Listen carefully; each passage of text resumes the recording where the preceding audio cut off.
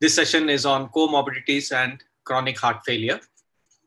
For this session, which is a 2-hour session, we have moderators Dr. Jaishankar, Dr. Sathyamurthy, and Dr. Manokar.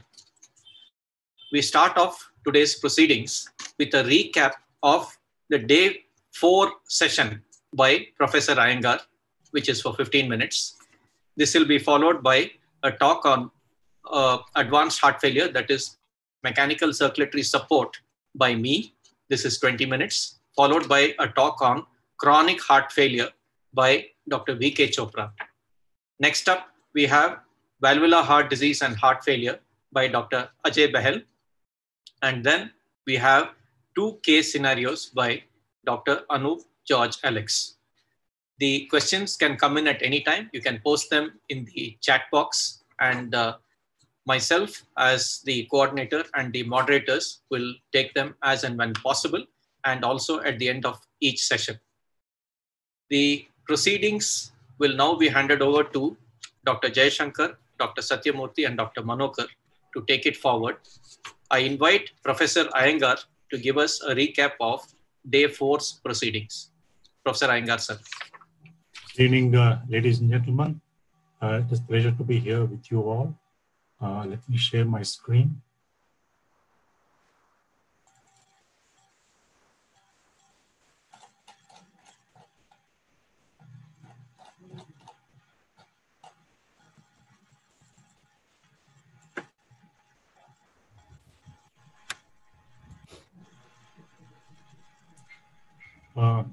Can you hear me? Yes. Yeah. Good evening once again. Thank you, sir. We had 5 excellent talks last week by these 5 highly experienced cardiologists in this field, and I'll try to summarize these findings for you. Please note that most of these conditions were reversible causes of heart failure. Professor Ramachandra Rai started with peripartum cardiomyopathy, and he gave a definition that heart failure in the last month of pregnancy or within 5 months of delivery. He also made a point that 20% of cases present during the 2nd and 3rd trimester prior to last gestation, because the LVF has to be less than 45%. The incidence is pretty high in countries like Nigeria, Haiti, and in India, the incidence has been reported to be 1 in 1,374 live births. The risk factors for this PPCM or peripartum cardiomyopathy are African American race, preeclampsia, hypertension, high maternal age, multi-gestational pregnancy, and a genetic background. Management options during pregnancy, one has to be careful about the use of these drugs. Beta blockers, loop diuretics, hydrazine, nitrates, digoxin, bromoacrylate, heparin are permitted. But one should not use ACE inhibitors, ARBs, aldosterone receptor antagonists, ARNI, or ivabradine. Some patients might require mechanical life support, circulatory support. During delivery, one must coordinate with the obstetrics team. And after pregnancy, beta blockers, enalapril, and spironolactone are compatible with breastfeeding. If there is no breastfeeding involved in patients in heart failure, of course, one could use ivabradine and ARNI. Anticoagulation for LV thrombus, if severe LV dysfunction, less than 35%. One could use anticoagulation, but NOACs have no data at present. Breastfeeding, WHO and American Academy of Pediatricians strongly recommend, particularly in low middle income countries. And the study has shown that women who breastfeed actually had higher rates of recovery.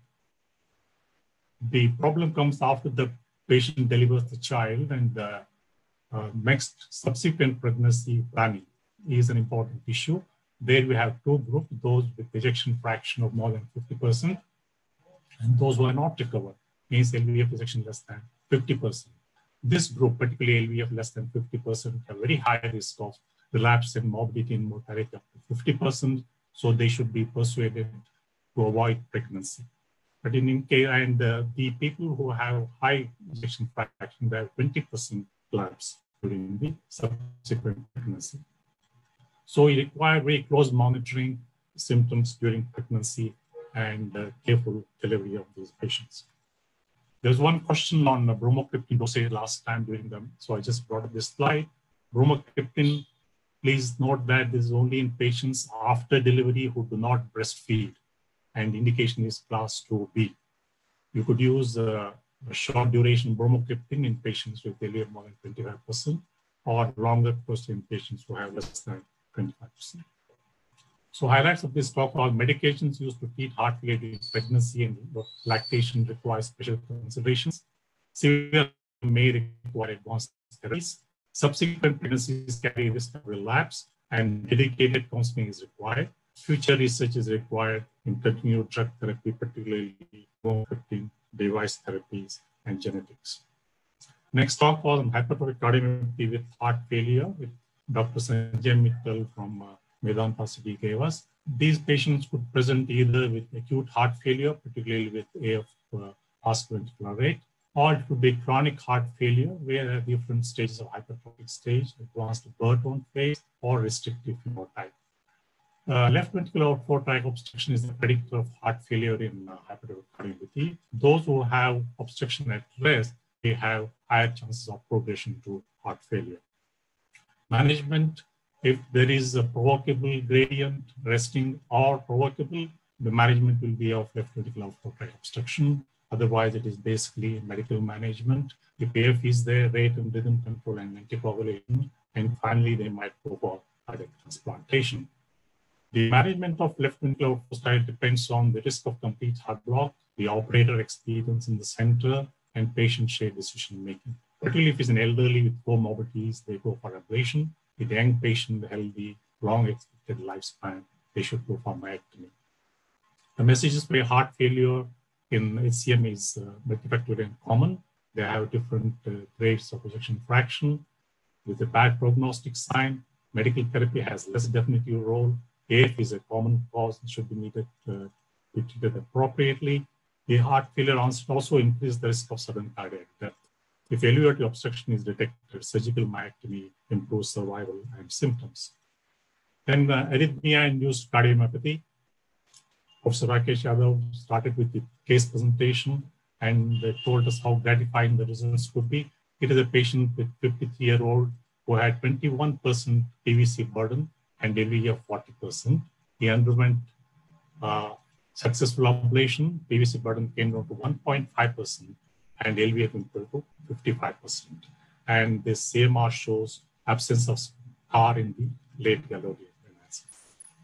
Premature VPCs in this cardiomyopathy, they can often lead to reversible cardiomyopathy. And there are multiple risk factors for that. Catheter ablation should be considered the first line of therapy. But also keep in mind, this could be an indicator for the presence of structural heart disease. So these are various arrhythmia which cause tachycardiomyopathy, tachycardia, sinus tachycardia, frequent PVCs, atrial fibrillation. The basic mechanism is calcium overload and calcium mishandling.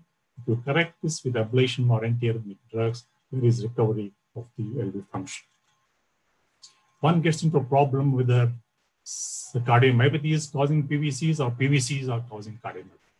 So PVCs cardiomyopathy usually is patient is healthy otherwise. There is no prior cardiac history, global hypokinesis with LVF over 37%. There's absence of scar or minimal scar burden, and PVCs are more than 10% and monomorphic. And it improves LV function with the correction. So the algorithm is if there's LV function and cardiomyopathy, you must not forget to exclude other causes of heart failure. Once you come to diagnose as a non-ischemic dilated cardiomyopathy, it's imperative that you subject them to a prolonged Holter monitoring. You detect arrhythmias, then you either use ablation or antiarrhythmic drugs. If PVC burden is, of course, less than 10%, you could optimize the heart failure treatment. So highlights were tachycardia, AF, PVC are known to trigger reversible cardiomyopathy.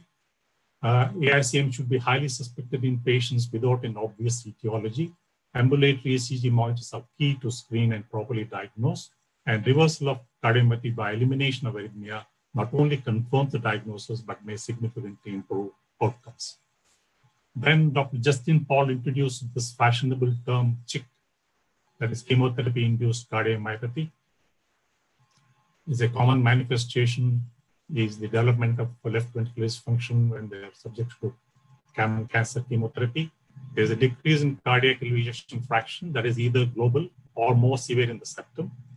They have severe symptoms of heart failure, associated with signs of heart failure, and there's a decline in LV ejection fraction at least 5% to below 55% with accompanying signs of symptoms of heart failure, or decline in LVF of at least 10% to below 55% without accompanying signs or symptoms. These are the various drugs which cause left ventricular dysfunction. Type 1 is basically irreversible myocardial damage, and type 2, they are reversible cardiomyopathy drugs. Cardioprotection for these patients, the use of cardioprotectants such as dexrazoxane acts as by chelating iron and decreasing iron-mediated free radical formation, has confirmed efficacy, particularly against anthracycline-related cardiac damage. This, however, is restricted to use in a particular set of patients, adult patients with advanced breast metastatic cancer who have already received more than 300 milligrams per square meter of doxorubicin. This one study which showed they treated 2,000 patients of breast cancer. Those who were treated with dexrazoxane showed it reduced the risk of clinical heart failure and cardiac events, and didn't interfere with oncological response of the oncotherapy. When managing this cancer therapy-induced cardiovascular function, one should not forget the ischemia, because it's been shown by various studies that these people need to be undertreated with statins and aspirin. We must take care of the ischemic part or ischemic element in this setup. This is the childhood cancer survivor. It's going to be a big burden in future. Nearly 53% of them present because of the cardiomyopathy and heart failure. So this is going to be screening of these little hearts or big problems. Interventions always chip in most of these situations. CRT improved heart function and outcomes for patients with chemotherapy-induced cardiomyopathy, the MAGIC study showed. It was a prospective open-label study in 30 adults with class 1 or 2A indications for CRT. 87% of them are women, have an average of more than 15 years out of chemotherapy, and all were on optimal medical therapy. LV ejection fraction improved a relative 38% over 6 months after implantation, 10.6% absolute increase. Benefits accrued similarly across subgroups by gender, age, QRS longer or shorter than 150 milliseconds, NYHA class 2 or 3, and EF 25% less or more. Only 1 out of 30 patients treated in the study didn't have a significant improvement, and no death recorded. So this is going to be a very interesting treatment in the future. I would like to mention this to the audience. There is a Cardio-Oncology journal by JSC, which is an open access journal, which you could read and gain more information. The last topic was the comorbidities in heart failure, and there are plenty of them. Few of them were discussed. One was sleep disorder, breathing heart failure.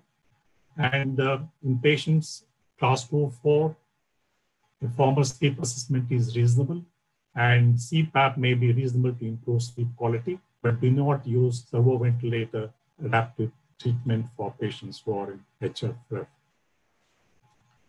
Obesity paradox. Obesity is an independent risk factor for developing heart failure, but once heart failure is diagnosed, it is associated with lower mortality. But there is no obesity paradox in HFpEF. The guidelines for iron deficiency anemia. Iron deficiency anemia is common and important comorbidity associated with decreased excess performance, and one must assess ferritin and transferrin and treat them with iron deficiency, IV iron treatment. In India, there's a study which showed that nearly 70% of the heart failure patients had iron deficiency anemia. And IV iron improves functional status and quality of life. Depression, heart failure, it is a complex relationship. It is still an underdiagnosed entity. It's common, associated with worse outcomes. High index of suspicion is needed. Routine screening is validated. Question is a good practice. Dr. Subo, stress cardiomyopathy is another thing that can happen. And recently, Cleveland Clinic reported spike in the incidence of Dr. Subo cardiomyopathy in March, April 2020, coronavirus pandemic. This is a psychological, social, or economic stress-related problem. So comorbidities are frequent and especially important, they interfere with quality of life. Sleep disorder, OSA is common. CPAP reduces symptoms. CSA in late stage, avoid adaptive servo ventilation. Obesity often coexists with heart failure. There is a phenomenon of obesity paradox. Iron deficiency should be evaluated and treated to improve the quality of life. Depression is more common, it seems, and is less well studied. Thank you.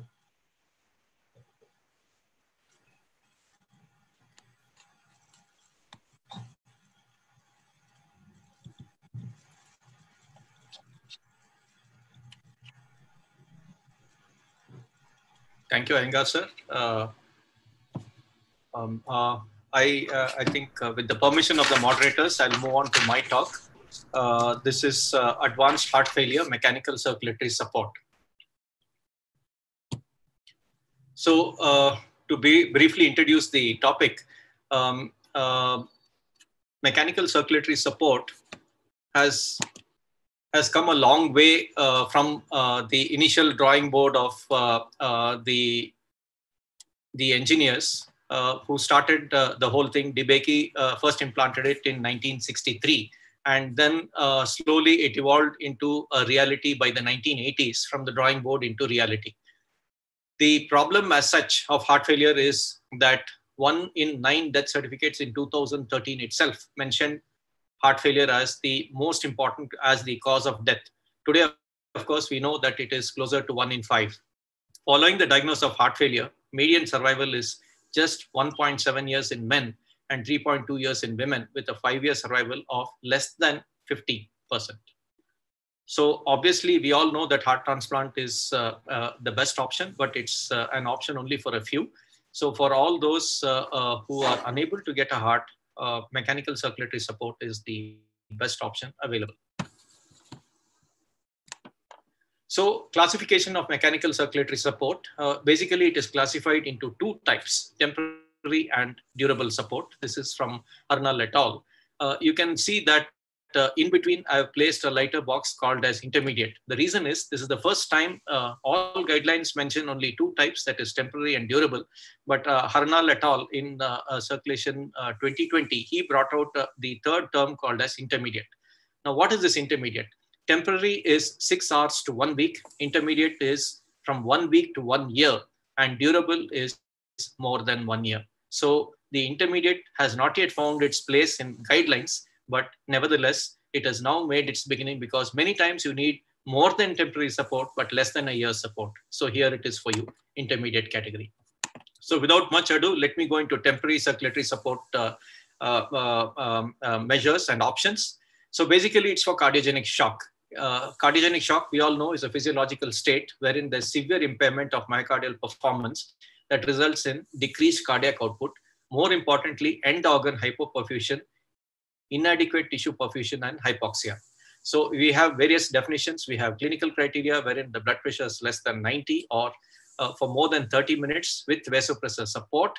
End organ hypoperfusion, how do you make that out? Urine output less than 30 ml per hour. We have hemodynamic criteria. We all use a CCO catheter in our ICU setup. Cardiac index of less than 2.2 and a wedge pressure more than 15, and lab criteria of metabolic acidosis and elevated serum lactate. These are the main criteria. Now, the SKY expert committee revolutionized how to approach cardiogenic shock by dividing it into 5 stages. And this has the importance of this pyramid, as they call it, is we can know by this pyramid when exactly to institute mechanical circulatory support. So you have A, B, C, D, E.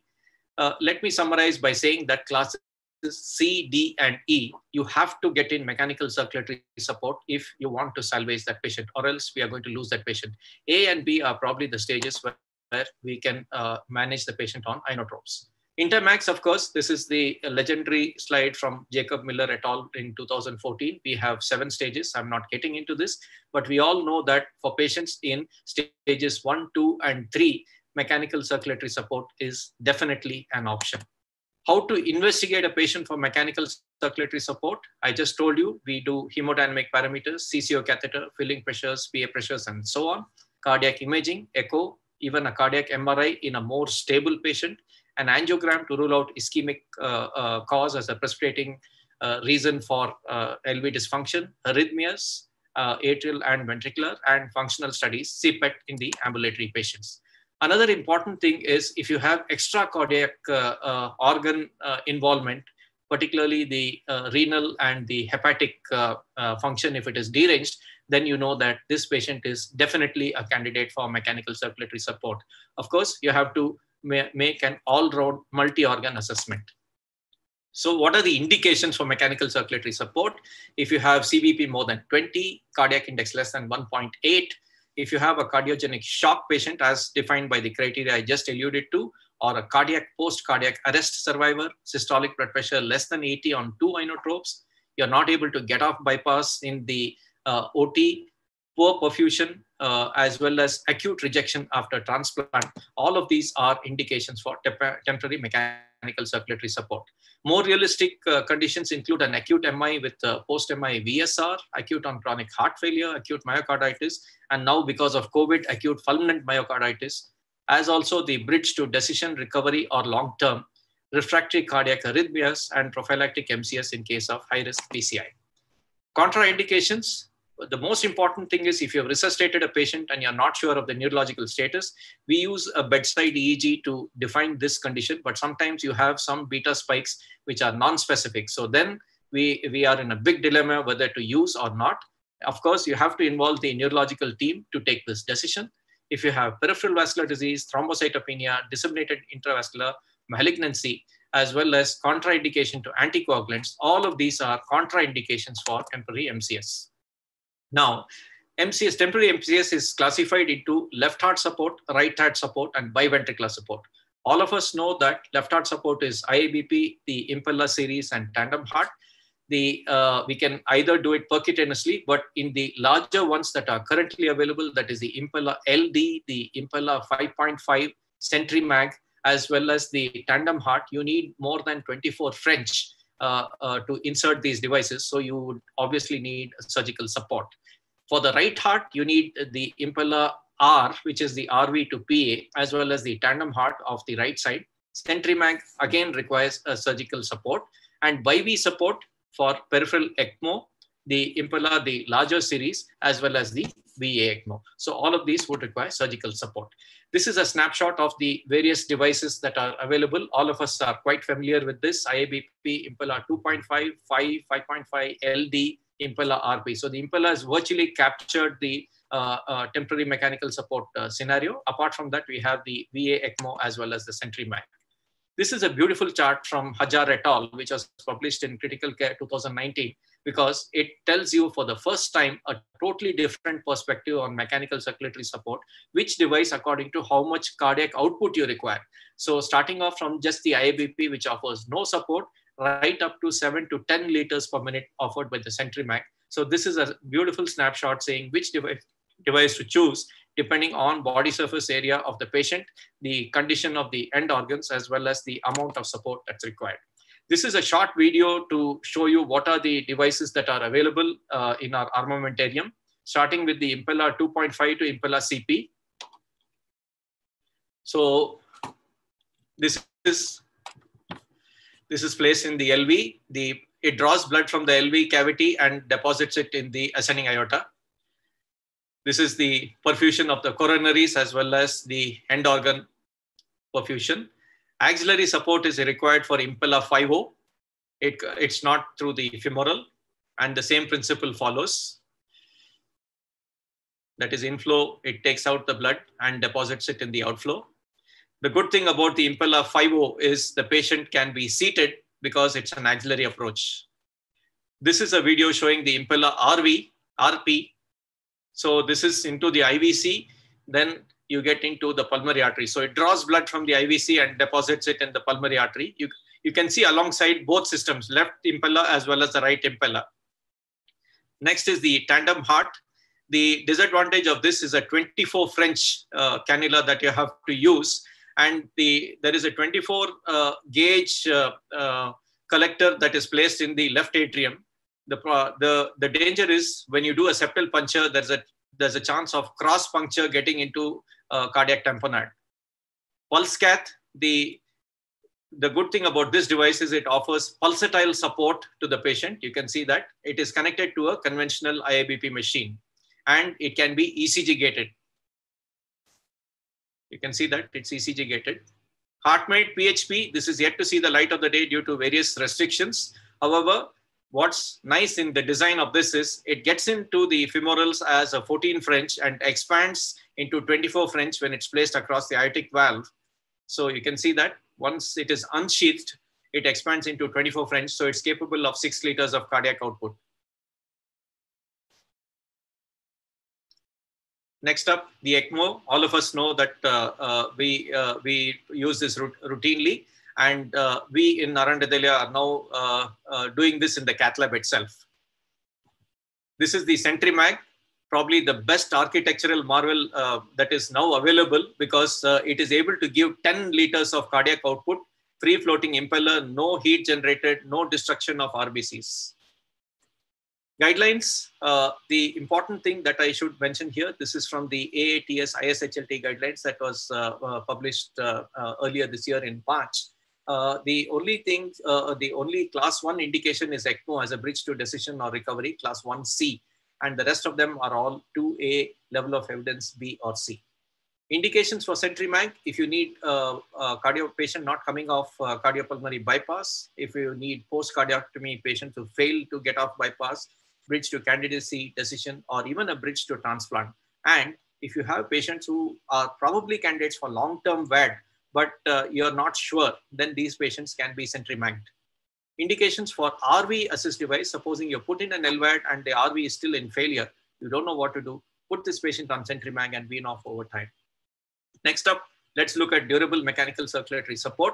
The indications for durable mechanical circulatory support are the NYHA class 3B to 4 or the LVEF less than 25%.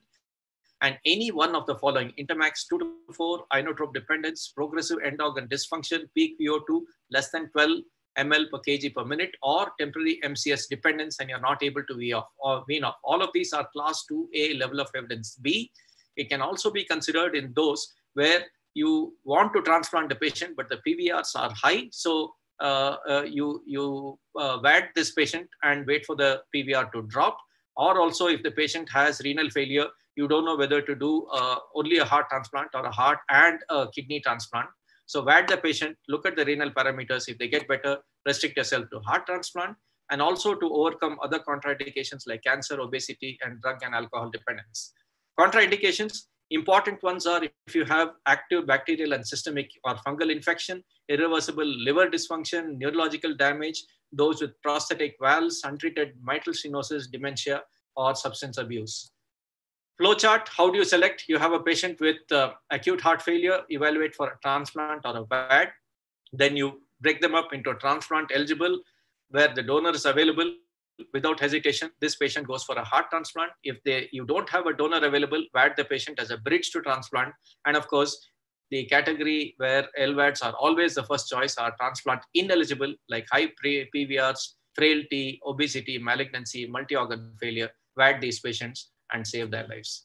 Evolution of VADs over time, it started off with the cardiopulmonary bypass in the 50s, using it in 1963, till today when we have the Reliant Heart Assist 5, which is now available. The good thing is, as I'll show you in the coming up video. So generations of VAD, we all know there are 3 generations. First generation, large devices, subdiaphragmatic, followed by second generation, axial flow, third generation, centrifugal flow. So what is this 4 and 5? This was a beautiful editorial comment that came up by Eileen Hish et al. This was published in 2017, where he said that generation 4 is above diaphragm. You don't need to do a total sternotomy and divide the diaphragm. You can place it above the diaphragm. And generation 5 is the one where you can do remote monitoring. So your patient is somewhere else. You have the parameters on your mobile phone. You know how the pulsatility index is, and you can see the cardiac output and change accordingly. What we saw is the XVE. This is the HeartMate 2 And now the legendary HeartMate 3. This is the probably again a beautiful design wherein you can see the impeller moving. There's no clot formation at all. No patient has developed stroke on this in all those implanted here. You can see the blood flowing. This, of course, requires division of the diaphragm, so it still qualifies as a class 3 generation 3 device.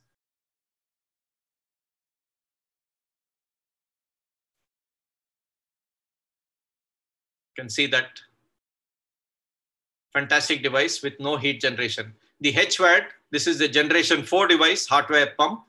Beautiful thing is that it is above the diaphragm. You don't need to divide the diaphragm. So you just need a mini surgery, mini thoracotomy, and you can implant this device. So the patient is ambulated faster. There's no mechanical contact. It is a magnetic levitation device. So no heat generation, no destruction of RBCs, no hemolysis. You can see that it is entirely above the diaphragm.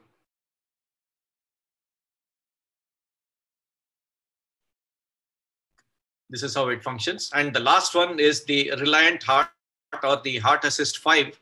The beautiful thing about this is that it is placed by mini thoracotomy, as you can see. In fact, certain centers have even evolved by just opening the left fourth intercostal space and placing it. And again, by the right parasternal approach, they are able to place the outflow cannula. So you don't need a big surgical division, and the patient is ambulated on day 2. The good thing about the Reliant Heart Assist 5 is remote monitoring. Wherever you are, you have the patient details on your mobile. Next is strategies in durable MCS therapy, bridge to recovery, transplant, candidacy, decision, and therapy. I've already spoken about this. Comprehensive classification. It depends on which ventricle is supported, how long you want it. I already told you 6 hours to 1 week, 1 week to 1 year, and more than a year. Purpose of support, bridge to recovery. Or is it a bridge to transplant or destination therapy? Where it is in the body, paracorporeal or extracorporeal. Generation of device, first, second, third. We also have now fourth and fifth. Drive mechanism, the XVE was pneumatic, the rest are electrical. Pump mechanism, axial was the initial first generation device, centrifugal from generation 2 onwards. And whether it's continuous or pulsatile flow characteristic, we all know that it doesn't really matter. And this is the classification of the various devices according to the need, bridge to transplant, bridge to recovery, and destination therapy.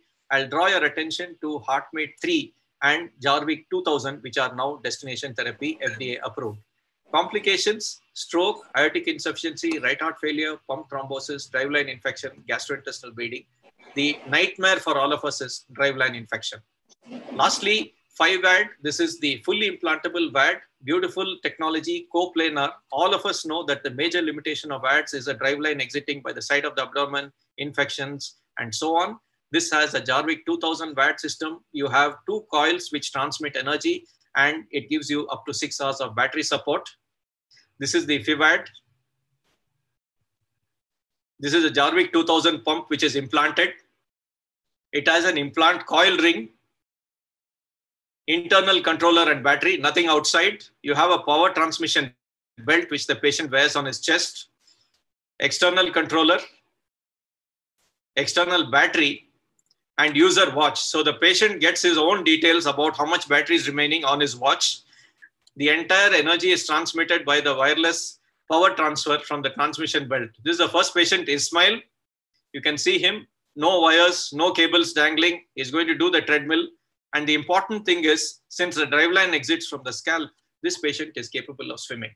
Lastly, I sign off with a word on total artificial heart. What are the indications? Severe biventricular failure, allograft failure, which is common after transplant, decompensated, right heart failure on VAD support, massive myocardial infection, whole myocardium is soft and you can't really implant a VAD, intractable or recurrent arrhythmias, infiltrative restrictive cardiomyopathy, irreparable VSR or anatomical defects, or ventricular failure with a prosthetic valve. So this is the flow chart. Please remember the criteria to implant a total artificial heart are a body surface area minimum of 1.5 to 1.7 meters squared, not for small built people. And there should be a sternal distance of 10 centimeter at least if you want the implantation to be done. Yes, there should be no contraindication. So if there's a the important thing is if you have Intermax profile 2, failure of weaning, or if you have severe symptomatic right heart failure, allograft failure, or arrhythmogenic cardiomyopathy, all of these form indications for total artificial heart.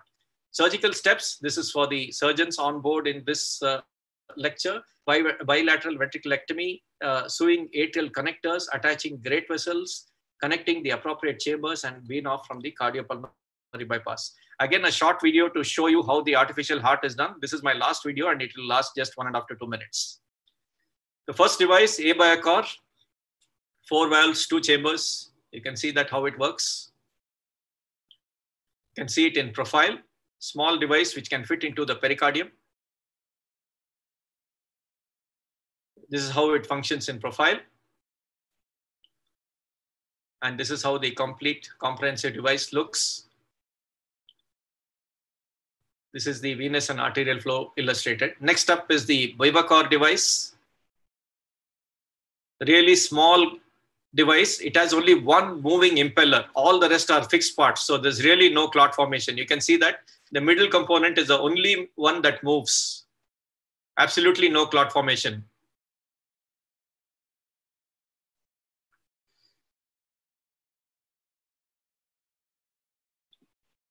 So it has got balancing automation. So it decides the cardiac output. So according to the patient's activity. Reinhardt, this was withdrawn because of technological considerations and clot formation. However, the new device is just released now and is commercially available. Beautiful alternating ejection design. And you just need a mini thoracotomy to implant this device. That's why it became very popular.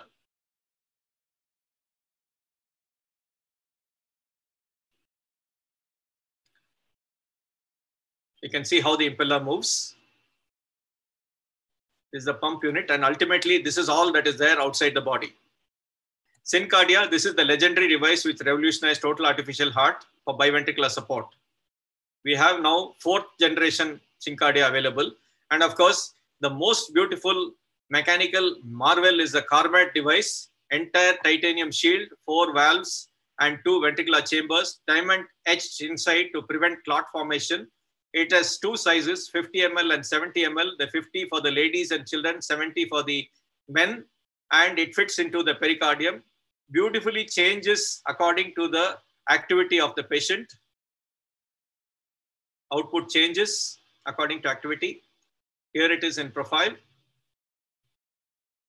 And this is the drive line. It exits from the scalp so patient can swim. And the battery comes in 2 types. That is, one is a shoulder bag or a rucksack, and the other one is a trolley bag. So to conclude, temporary mechanical circulatory support in cardiogenic shock. Please remember, timing is everything. As I showed you, the sky pyramid, stages C, D, E is the most important. If you don't have it in stage C, you've lost your patient. Durable mechanical circulatory support has emerged as a viable alternative to cardiac transplant to counter the shortage of donors. Of course, you need to select your cases. Durable mechanical circulatory support has evolved over a timeline into a miniature powerful pump, which is absolutely noiseless. The recent generation devices have no clot formation and they are totally within the body as illustrated in the Leviticus FIBAD. Durable mechanical circulatory support is now being paired with artificial intelligence. So in a lighter vein, it is said that the artificial intelligence can decide how much cardiac output to give when. So you really don't need a doctor managing this. It will decide how much cardiac output the patient requires in what stages and knows when to alert the patient, and when to alert the doctor. And it will do so by a message on the patient's phone. So this is what's coming up in the next years. This is to sign off saying thank you. We made a major breakthrough. We've developed a heart that runs on cholesterol. So now we are running vehicles on electricity, but I think probably you will have, the more cholesterol you have, the better it will run. Thank you everybody for your attention. That was very nice, sir. It's almost like a science fiction movie for everyone now. Thanks a lot. Thank you, Dr. Manokar. Thanks. Nice. Sir, if you could just enlighten about the devices available in our country and the relative cost. I think it will be useful for everybody. Yeah, so I can speak for the devices that are available in our hospital and the approximate cost. So if you look at, of course, the IABP, I think everybody has. This is, I'm talking about the first set, that is temporary mechanical circulatory support. The Impella devices, the Impella series is available from 17 lakh onwards. Now that I must add in a lighter vein that my patients, it is licensed for use for a week. So if you have to break it down, it's 2 lakhs per day. So your patient has to decide, and the family. So I've had patients telling me, "See, doctor, my life's not worth 2 lakhs a day." So you have to decide who needs it and when. Apart from that, tandem heart is available by prior order only. So again, this is priced at around 12 to 14 lakh rupees. And of course, the ECMO is approximately about 5 lakhs, 5 to 6 lakh. And you have again two variants. You have a rental device that is available, and you can commercially buy it. If you need to buy it, the entire system is about 25 lakh rupees. But if you want to rent it, you just need to pay for the tubes, and it works out to about 6 lakh rupees. CentriMag, same cost, about 6 lakh rupees, again comes as a rental and a purchase. So much for temporary mechanical circulatory support. If you're looking at durable mechanical circulatory support, in our institute, we've implanted two types of devices, the HeartMate 2 and the HeartMate 3.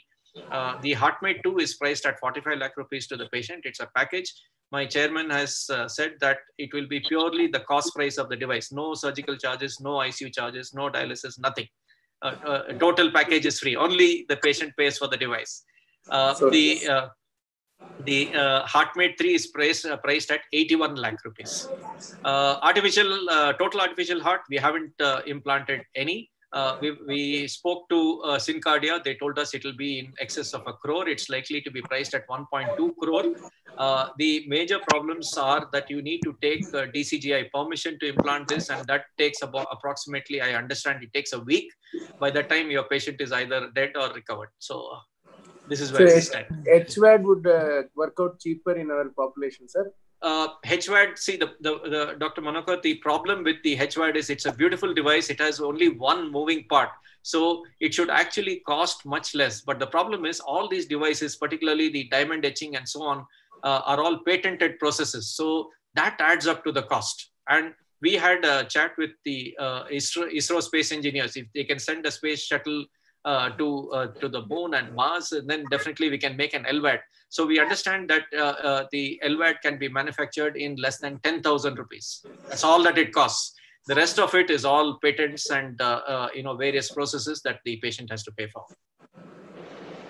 Thank you, sir. Thanks a lot. Thanks. Bagirath, very nice talk. What is the usual MCS you prefer in your center? We have put in. We have put in in terms of temporary assist devices, we have put in the Impella, but again, cost has been a really major limiting factor. The other thing that is readily available for us is the ECMO and the CentriMag. So the ECMO, many times I take the help of, I used to take the help of Dr. Julius to put it in because it's a 24 cannula, but we've now evolved a technique where we can implant it in the femoral route. So all that I need to do is get into the femoral artery and femoral vein. I do a transseptal puncture and then place the cannula in the left side. The reason for putting a left atrial cannula is you need to unload the left side. Otherwise, the system will clot. So this is a technique that we've evolved in NH. And CentriMag device, of course, surgical support is absolutely necessary. And we've done many patients on CentriMag, particularly those with myocarditis, where the timeline of survival is just a matter of minutes or an hour. So as soon as the patient is received in the triage, straight into the OT, and then we put the CentriMag. So this has helped us. So in summary, these are the temporary assist devices that we put.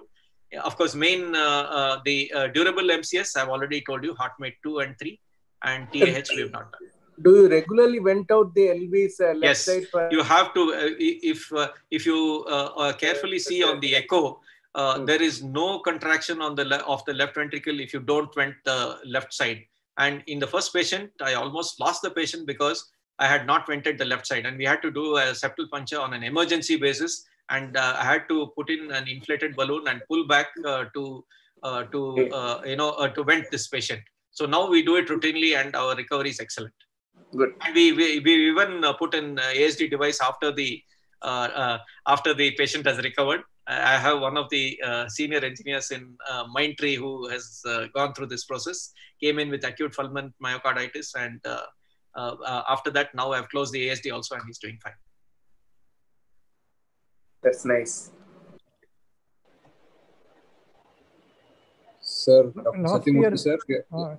In 2019, how many cases you must have done? Of course, 20 is affected by COVID. Last year, how many?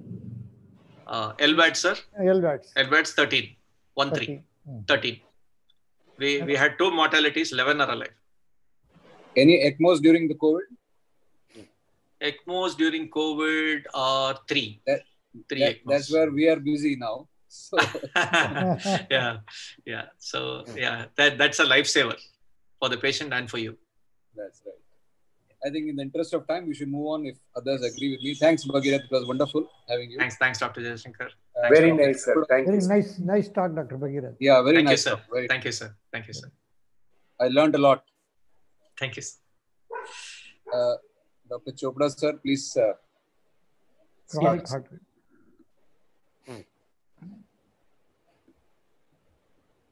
Okay, so good evening. As the chairman mentioned, what Bagirath showed was more like a science fiction. But the good thing is that it is now available. These techniques are now available in several centers in our country also. However, for a vast majority of patients, these techniques may not be applicable at present because of the cost and because of lack of skilled manpower. But we do need to realize that for the millions of people that we have, there's one estimate that patients suffering from heart failure are about 10 million in our country. Of course, the exact numbers are not known. The mortality is very high. It is 1 in 5, as you mentioned, 1 in 5 admissions are patients of heart failure. And the mortality is very high. And that is due to a number of reasons. For economic reasons, our patients present late many times. Dr. Harikrishnan showed us that 5-year mortality is nearly 50% in our patients. So what is the standard of heart failure care in 2020? So let me take you through a brief presentation on this. Let's understand the physiology first of all. Systolic heart failure or heart failure with a reduced ejection fraction at present is defined as ejection fraction less than 40%. This leads on to low cardiac output, increased cardiac filling pressure, and increased venous distension. Reduced cardiac output leads on to RAS activation, increased aldosterone levels, and increased aldosterone levels lead on to cardiac hypertrophy, cardiac myocardial fibrosis, changes in contractile function, and progressive chamber dilatation, in other words, remodeling. Aldosterone elevation also leads on to sodium and water retention, edema and congestive symptoms. And together, these changes in the myocardium lead on to increased propensity to cause QT dispersion, ventricular arrhythmias, which lead on to cardiac death. We also know that there is activation of renin-angiotensin system as shown on this. All of you know this, so I'm not going into details of that. There is also increased sympathetic drive. And therefore, all our strategies so far have been directed towards taking care of these neurohormonal mechanisms. Initially, these are adaptive mechanisms, but in course of time, they become maladaptive, and that is what leads on to their adverse effects. So we had to take care of RAS activation. We had ACE inhibitors, ARB, and then ARNI, aldosterone antagonists. To take care of sympathetic overdrive, we have beta blockers, and there are some new drugs which have come on. So these are the positive trials in the last 20 years which have come on. And you can see that there's a large number of them, different compounds. So you see in red are beta blockers. There were other trials which came before that, so they are not on this particular slide. MRAs, MRAs are in blue. Emphasis is shown here. There was another Ephesus trial which was done earlier. And similarly, a large number of trials on beta blockers, ARBs, ivabradine in yellow, the surgical trials in green, and ICDs and CRT trials in pink. The recent trials have been dapagliflozin, SGLT2 trials, which is in blue, and a very recent publication on vericiguat, which is in black right at the end. So there's a plethora of drugs available. The problem is we do not apply these drugs properly, because if we were to do so, we would be doing a lot of favor to our patients. And that is what is going to be the essence of my presentation. So we know that there's a foundational therapy, consensus, solved, and charm alternative firmly established the role of ACE inhibitors and ARBs. Beta blocker trials, CIBIS-2, MIOT HF, and Copernicus established the role of beta blockers. And for MRAs, there was RALS, emphasis, heart failure. So basically, these have been the three foundations of heart failure therapy. In our country, the data shows that while ACE inhibitors and ARBs are used reasonably well, the beta blockers are used much less, and MRAs even less so, which is a pity because these drugs have been shown to improve the outcomes in a large number of patients with a very, very strong data. So I would really urge you all to be using these drugs a little bit more. And why is that? There's a cumulative benefit of evidence-based therapy in mild and moderately symptomatic heart failure. So many times there is an inertia that a patient is doing well on ACE inhibitor and digoxin and diuretic. Why do we need to add on something? So we learned that over the years, when you had diuretics and digoxin, and then ACE inhibitor was added on, the mortality fell to about 12%. When beta blockers came in between 99 and 2000, there was a further drop. And then with mineralocorticoid receptor blockage, there was a further reduction in mortality. So you can see we have come a long way from digoxin and diuretics to the right side. And if we were to see just ACE inhibitor and diuretics, compared to that, if we apply all the therapies that are available with us, we can significantly improve the outcomes of our patients. In recent years, have seen that there are further choices available. And I can assure you that there's a large number of other drugs which are coming out. So we are going to have a problem of plenty as opposed to something that we used to bemoan a few years ago that we don't have enough drugs. So Paradigm heart failure trial firmly placed neprilysin inhibition in forefront of this particular therapy. Recently published DAPA-HF trial established the place of dapagliflozin in management of heart failure. We already knew from previous trials that SGLT2 inhibitors reduce the incidence of heart failure and heart failure related hospitalization and mortality in previous trials by all the three available SGLT2 inhibitors. But dapagliflozin has been the first trial to show that you can actually use these drugs to treat patients of heart failure, both with and without diabetes, as I will show later. Very soon, EMPEROR results are going to be out in a few weeks' time, and it is expected that they will show similar results. Very recently, vericiguat, which ultimately increases cyclic GMP, that was presented. It showed about 10% improvement in their primary endpoints in a very, very sick population. So this trial was different, that they took patients with very sick population. But again, it doesn't have that strong an evidence at present, and it is yet to enter guidelines. And then we also have ivabradine, which used selectively has been shown to reduce hospitalizations and improve outcomes, although we don't have strong mortality data available at present. So at present, apart from the foundation therapy of ACE, ARB, beta blockers, and MRA, we have neprilysin inhibition and SGLT2 trial inhibitors, which have firmly established their place. So let me show the evidence for this. What is neprilysin? It is a zinc-dependent membrane metalloprotease, which degrades various natriuretic peptides and also degrades bradykinin and various other substances. It also degrades angiotensin. And there has been a long history of attempts to develop neprilysin inhibitors alone or in combination with ACE inhibitors, trials which did not prove successful for various reasons. Till Paradigm HF trial, which was presented a few years back, you all know about it. And the object was to see what is the incremental benefit of neprilysin inhibition designed to augment beneficial vasoactive substances such as natriuretic peptides. So in this trial, over the baseline therapy as available, neprilysin inhibition was added on. And these patients were very well treated. 93% patients on beta blockers, 100% on RAS inhibitors, and about 55% on mineralocorticoid receptor blockers. And what the trial showed was that in nearly 8,400 patients of class 2 to 4, of which NYHA class 2 was present in 70%. I'll come to the importance of this figure a little bit later. Followed up for a mean of 27 months, there was a very strong p-value in reducing the primary outcomes of heart failure hospitalization.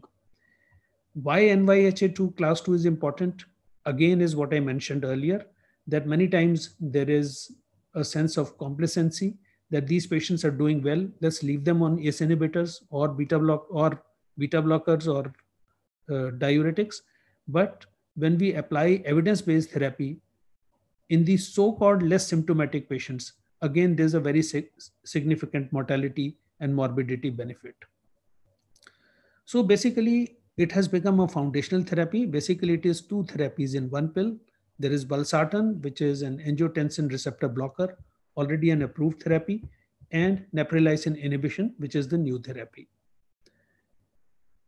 So now the foundation therapy changes. So this becomes neprilysin inhibition gets added on. So this became 4 foundational therapies. Then came SGLT2 inhibitors. What do? They inhibit proximal tubular glucose absorption, cause diuresis and natriuresis. They lower blood pressure and reduce weight. And also they are renoprotective in type 2 diabetes. So as you can see, 90% of glucose is reabsorbed in the proximal tubule, and that is where SGLT2 inhibitors act. SGLT1 also has a role, but we are at present talking about this particular area. So after a lot of trials on SGLT2 inhibitors with canagliflozin, empagliflozin, and dapagliflozin already established their place in reducing the incidence of heart failure and hospitalization, DAPA-HF trial was launched. India also took part in this. So nearly 4,700 patients with a mean follow-up of 18.2 months.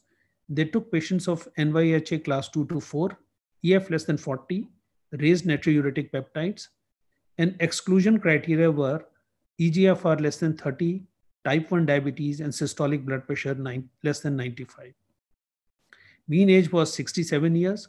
And again, a large number, majority of patients were in class 2, which reiterates the point that I made just now, that one should not be complacent in patients who don't show very many symptoms. So dapagliflozin was added on top of an excellent baseline medical treatment. 94% patients on RAS blockers, 96% on beta blockers, and 70% on mineralocorticoid receptor blockers. And what it showed, hazard ratio of 0.74 with a very significant p-value, and number needed to treat was only 21 to prevent 1 CV death or worsening of heart failure event.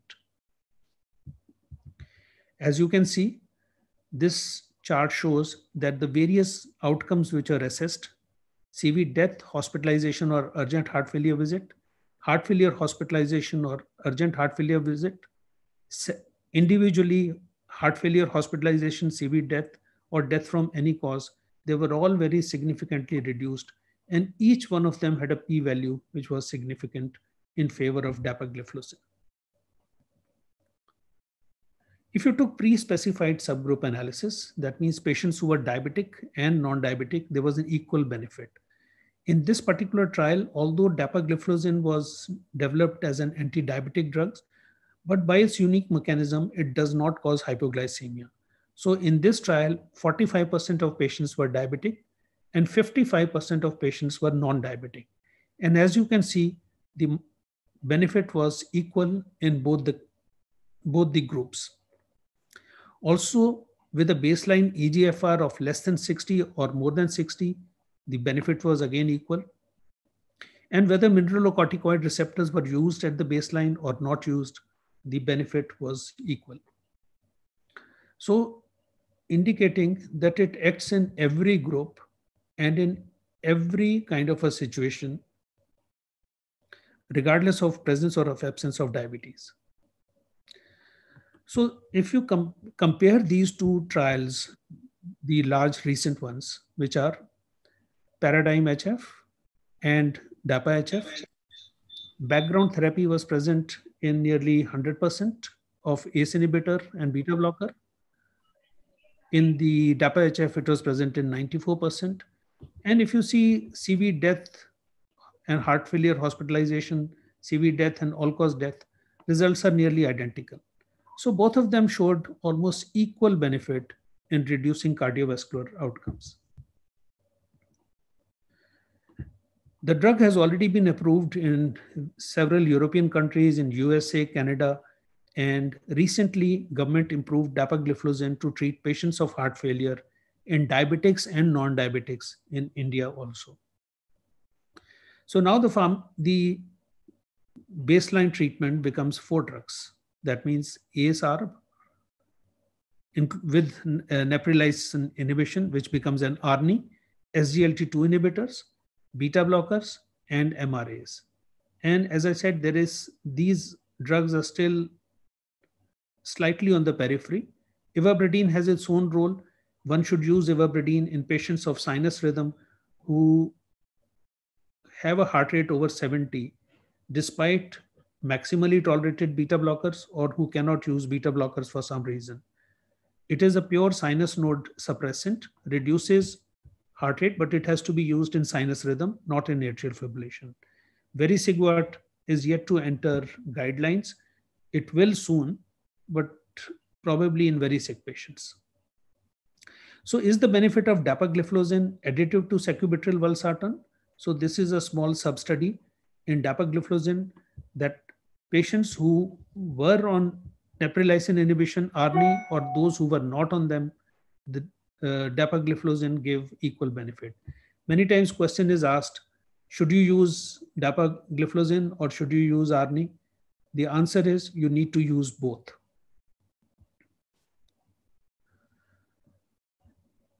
So this is what the ideal treatment looks like.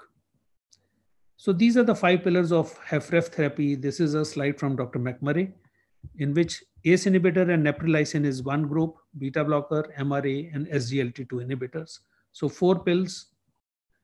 And this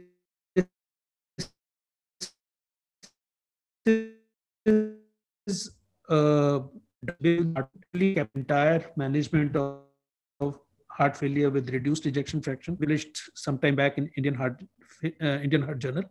So in the inner circle are the drugs which are absolutely indicated: MRA, beta blocker, loop diuretic, SGLT2 inhibitor, and a combination of these drugs. And then we know that iron deficiency is extremely common in our patients, and therefore all patients of heart failure should be evaluated for iron deficiency. And if that is found, you need to use IV iron in these patients. Those patients who cannot use ASR for some reason, a combination of hydralazine and isosorbide dinitrate should be given. Where there are persistent symptoms, repeated hospitalizations, digoxin has been shown to be helpful. Vericiguat is, again, as I mentioned, for very sick people. Loop diuretics are to be used when patients are congested, but also it's important that as soon as their congestion improves, the diuretic dose should be reduced to the minimum possible. However, if congestion is persistent, then one should consider adding metalazone or thiazide in these patients. And as I mentioned, if there is sinus rhythm and heart rate continues to be over 70, despite adequate dose of beta blockers, then ivabradine can be added. If there is atrial fibrillation, of course, anticoagulants are needed. So this basically is, in a nutshell, about the pharmacological treatment. So how do we sequence these drugs? Again, a question is asked, which one do you use and how? If there is congestion, SGLT2 inhibitors can be introduced first because they are diuretics. MRAs also should be introduced at that time. They also have a diuretic property. If the blood pressure is low, there is less blood pressure reduction with SGLT2 inhibition and an MRA than with sacubitril valsartan. So here, probably SGLT2 inhibitors can be introduced first. And as the clinical situation improves, and as the ventricle undergoes reverse remodeling, the blood pressure many times paradoxically comes up and allows you to use other drugs like sacubitril valsartan. If there are issues about potassium, neprilysin inhibition and SGLT inhibition do not increase potassium, but ARNI, remember, contains valsartan, which is an ARB. So if potassium is the issue, probably SGLT2 inhibition should come in early. And then when potassium is taken care of, you can add on other things. As far as renal functions are concerned, key issues are volume status and blood pressure, especially in context of heart failure blockade, RAS blockade. Switching to sacubitril valsartan should not worsen renal function if intensity of RAS blockade is the same, and it may actually improve kidney function or slow the rate of decline. Small decline in GFR on starting SGLT2 inhibitors is common, and subsequently there is a slower rate of decline in GFR, and when they are followed on a longer period of time, they do much better than those who are not on SGLT2 inhibitors. There is also a question about ease of up titration because time is of essence. Remember, SGLT2 inhibitor dapagliflozin at present is one dose, one step, just one tablet of 10 milligram. In MRAs, we need to probably take 1 or 2 steps from 25 and then 50.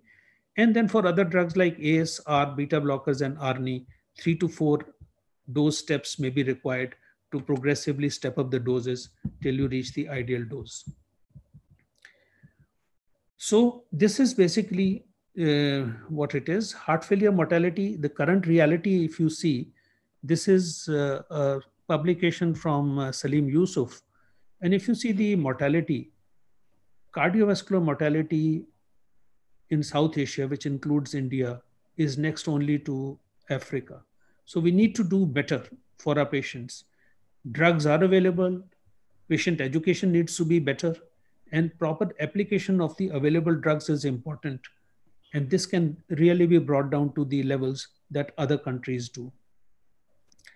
Eugene Brunwald recently issued this War Against Heart Failure. This was the Lancet lecture because he kind of was exhorting people to do better, same thing. So what is the enemy? Enemy many times is our inertia. What is inertia? A tendency to do nothing or to remain unchanged. That is, our patients are doing well. Why should I do anything? And many times we feel that there are too many drugs which complicate the matter.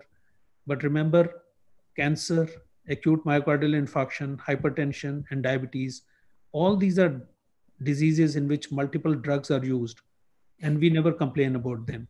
So once there are different therapies available, which put together are known to improve outcomes, we should be utilizing them. So we should not be making any excuses. Long-term beneficial, there are huge long-term benefits from combination therapy. So this is a paper published just this year, estimating lifetime benefits of comprehensive disease-modifying pharmacological therapies in patients with HFrEF. A comparative analysis of 3 enrolled trials. So if they took conventional therapy, that is RAS blockade and beta blockers, and comprehensive therapy, which is RAS blocker, beta blocker, neprilysin inhibition, MRA, and SGLT2, see the benefit in all the outcomes: cardiovascular death or hospitalization of heart failure, CV death, hospital admission, and all Chopra sir, 2 more speakers are there. Okay, I'm finishing. Last slide. So, do we need to do anything more? Yes, because if we don't, our patients will suffer. We should not be complacent, and sooner we act, the better it is. Thank you. Okay. Now we'll quickly go for some questions for Dr. Chopra. And I received 3 questions for the previous speaker. So that after Dr. Chopra Sahab answers his questions, these queries can be posed to Dr. Bagirath. My question is, in heart failure, we always say restrict fluids. The other side, when you give SGLT2 inhibitors, you advise these diabeticians always advise that they should take excessive fluids because they lose a lot of fluids. So there is a paradox. How do you balance this paradox? So when we start these drugs, we need to reduce diuretics. And same thing is true when we use neprilysin inhibition. So we reduce diuretics and it's important to maintain euvolemia. So you have to find the right balance between the fluid intake and the diuretic effect. That means you know that diuretics do not really improve long-term outcomes. So that means you can't give in class 3, class 4, mostly class 4 symptomatic patients. You can't give this because you are going to restrict fluids there. No. It's not like that because these people are already volume overloaded. You see, the fluid restriction comes if they get dehydrated. When they are class 3 and 4, they are already volume overloaded. So you use these drugs, and once they achieve euvolemia, then you can gradually keep on reducing diuretics. Any more questions, Dr. Chopra Sahab? Otherwise, I got 3 questions for Dr. Bagirath. There's one question for Dr. Chopra from Dr. Ganesh from Nashik. Please. I'll just read it out, sir. Even I got that question. Yeah, you can read. No problem. You can read it. So SGLT2 inhibitors appear equally effective in reducing the endpoints in heart failure, particularly after DAPA-HF. They are cheaper, apparently have less side effect compared to valsartan sacubitril, vis-a-vis hypotension, hyperkalemia, and renal dysfunction, also single daily dose. So should we start dapagliflozin before Vimada? So I just showed that among the last slides, this particular question was answered, that what should be the sequencing of these drugs. Right. So I suppose in the interest of time, since the slides are available, if you just go back to the slide, you will get that question. You will get the answer. Okay. Can you answer in brief without going back to slides? Because in the interest of time, if there is hyperkalemia, then you need to start. You can start dapagliflozin earlier. If there is renal dysfunction, we can start dapagliflozin earlier. And if there is hypotension, we can start dapagliflozin earlier. But the point is, as these conditions are taken care of, we need to get ACE inhibitor, ARB or ARNI on board because all these conditions can be managed. Also, what happens is that as the heart failure improves, there is reverse remodeling. And many times we find that the pressure slightly comes up, which allows you to use other drugs more liberally. Okay. Any more questions or shall we go to Dr. Bagirath? Dr. Bagirath, there are a few questions. Please answer very crisply and briefly so that others also will get some time. There is a question from Dr. Vaidya from Pune. Yes. Sir, what is NYHA class 3B? Yes. 3B. Very interesting. So, if you see the NYHA classification, there's only class 3. Now, FDA in 2012 said specifically for HeartMate 2, they brought out something called as class 3B. That means it is something in between class 3 and class 4, wherein the patient is worse than class 3, but better than class 4. Now, that is a very ambiguous area. So even though in the guidelines, the term 3B was picked up, subsequently, it is not used anymore. But however, the guidelines continue to mention 3B. So in simple terms, it is something between class 3 and class 4. But if you see clearly the NYHA classification, there is no 3B. It is only either 3 or 4. So suffice to say, for the purpose of this discussion, class 3 or class 4 are indications for LVAD. Next question is from Trivandrum by Dr. Tarun. Yes. In patients of non-ischemic dilated cardiomyopathy, which device is good? Well, non-ischemic dilated, actually, if you see non-ischemic dilated cardiomyopathy, the good thing is there's a lot of space. So you have a large ventricular cavity. So you can practically use any device. The good ones that you can use LVADs are the HeartMate 2 as well as the HeartMate 3. Now, conventionally, even the XVE, which is a large and bulky device, could be used in such patients because the LV cavity size was good. So in summary, the answer to this is HeartMate 2 and HeartMate 3, which are commercially available. right now can be used in this setup of patients. Next question is from Dr. Ramachandra from Bhubaneswar. What are the difference between total artificial heart versus heart transplantation? What is the difference in indications between these two indications? Okay, so frankly, the difference between total artificial heart and heart transplant. Well, total artificial heart is a device that's available off the shelf, manufactured with biocompatible materials, and is available at short notice, unlike a heart transplant, which is from an organ donor.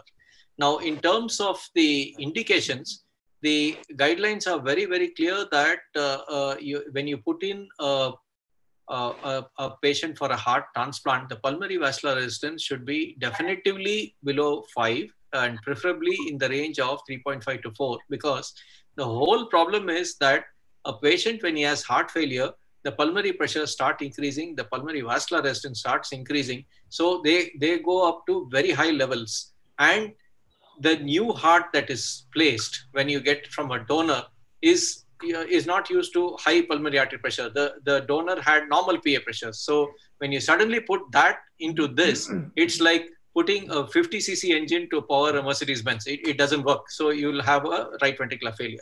Now the total artificial heart is a mechanical device. No, so it can handle any kind of pressure. He wants indications, pulmonary hypertension.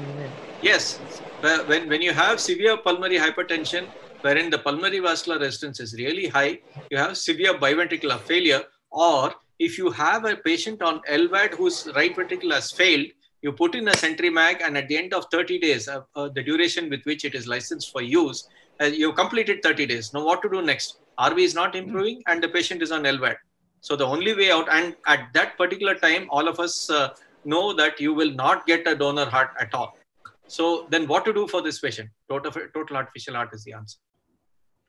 Fair enough. Doctor, any more questions for Dr. Chopra Sahab? Okay, if there are no more questions, we'll proceed for the next speaker.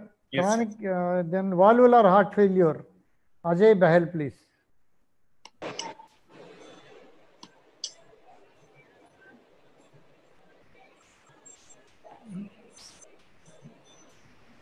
Thank you. Good evening, everybody. So I will be speaking on valvular heart disease and heart failure. So basically, I'll be speaking on advanced valvular heart disease.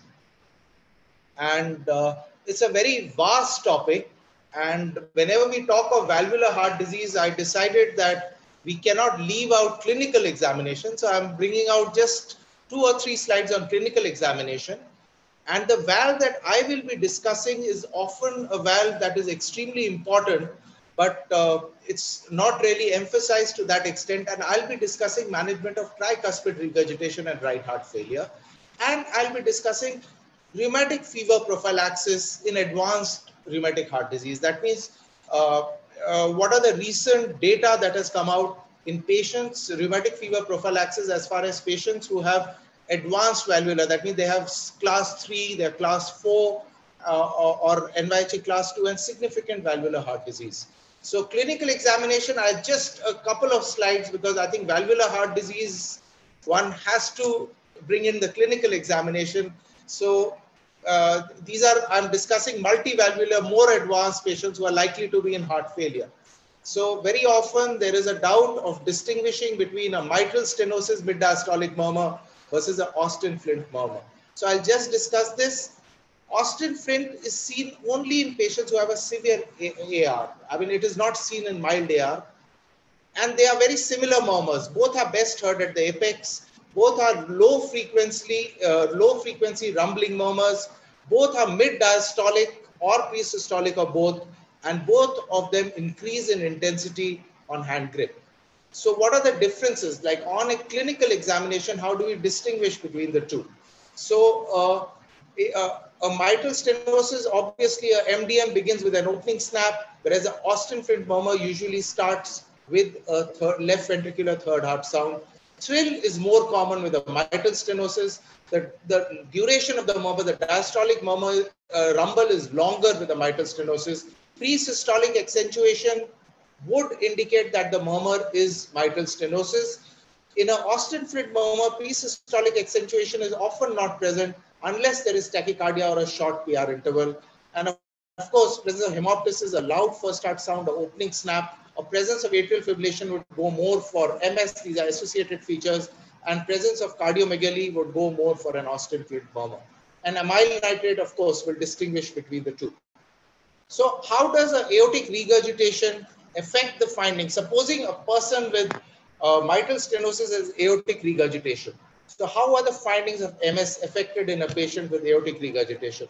So the most important way in which aortic regurgitation affects a mitral stenosis is that the opening snap is delayed.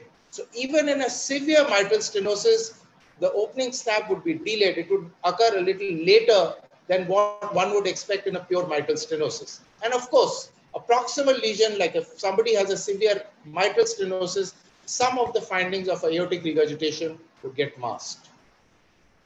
So the other conditions, so first I just a couple of minutes on MS with AR. Now what about a patient who has mitral regurgitation with, I just go back.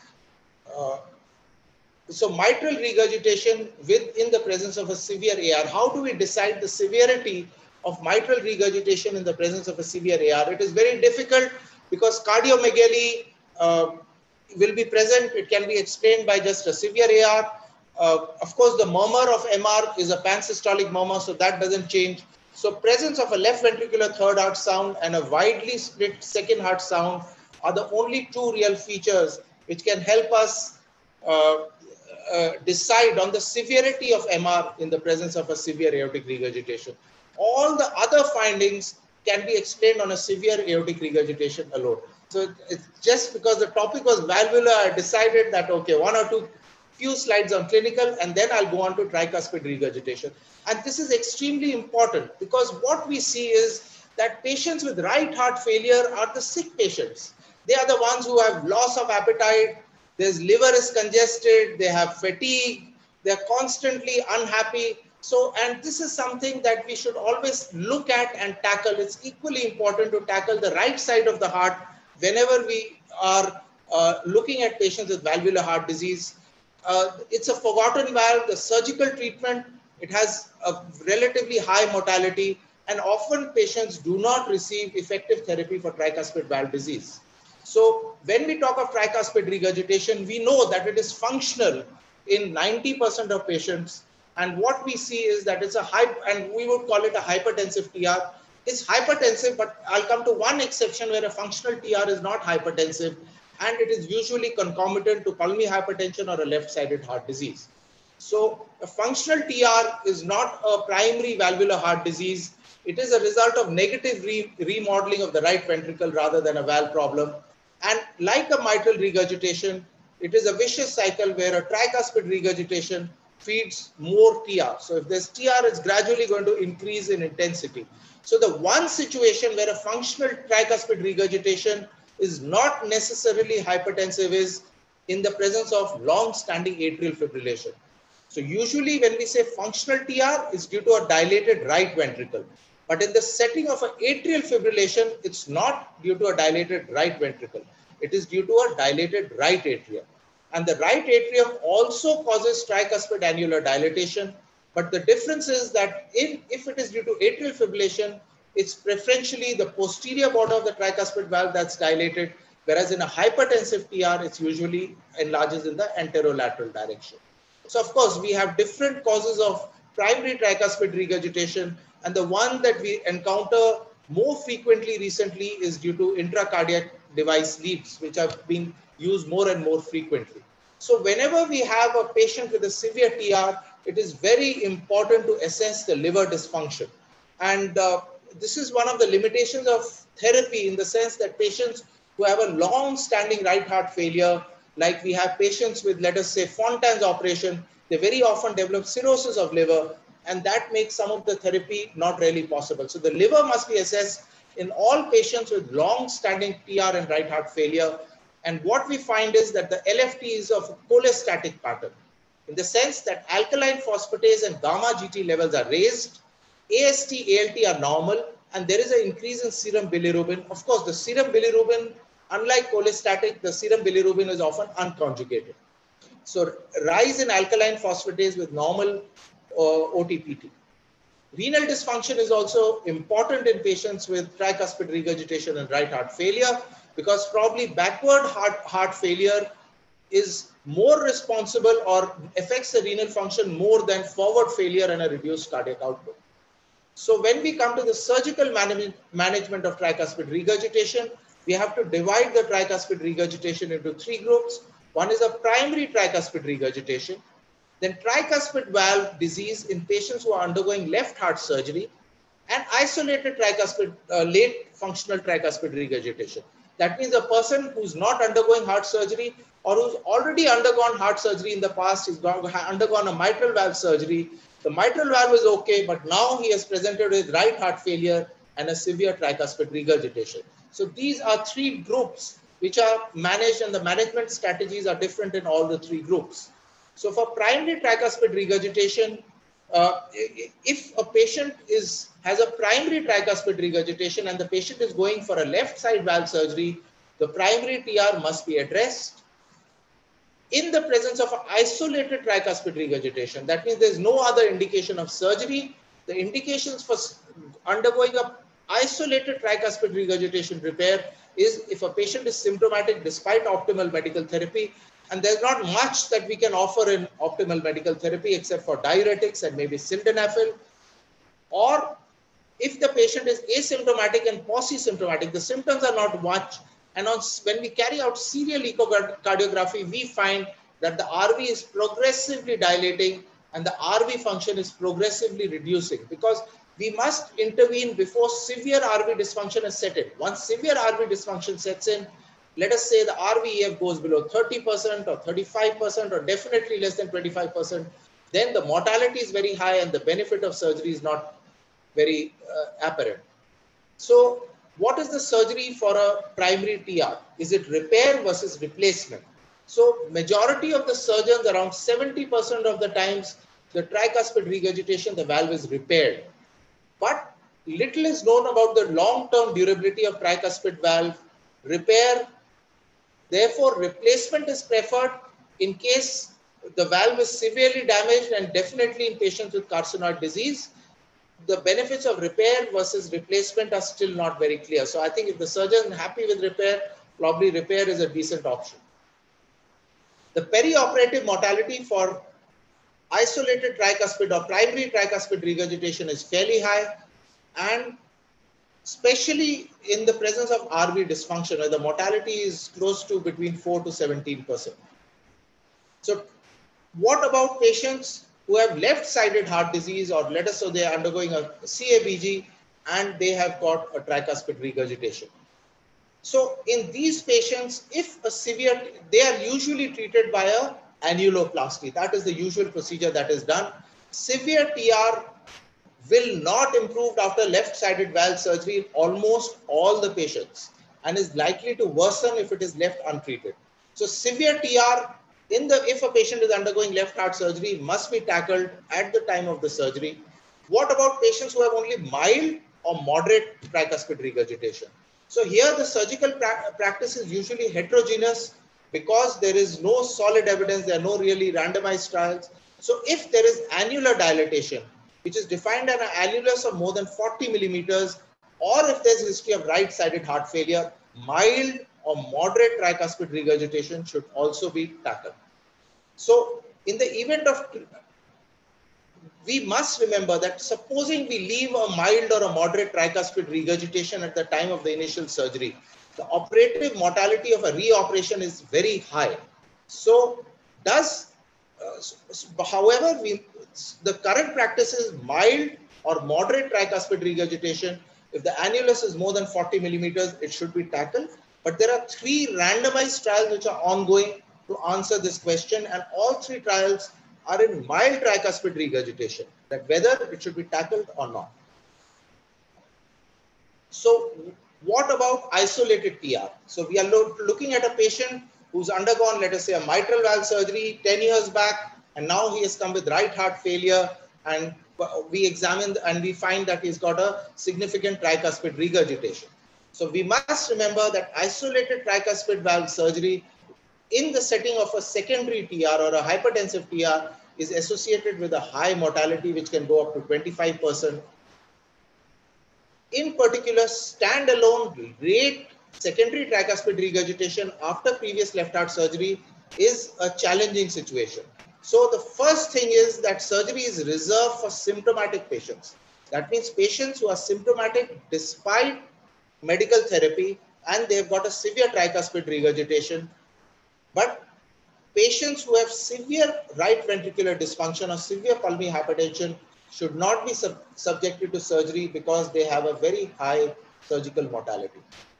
So surgery may be considered,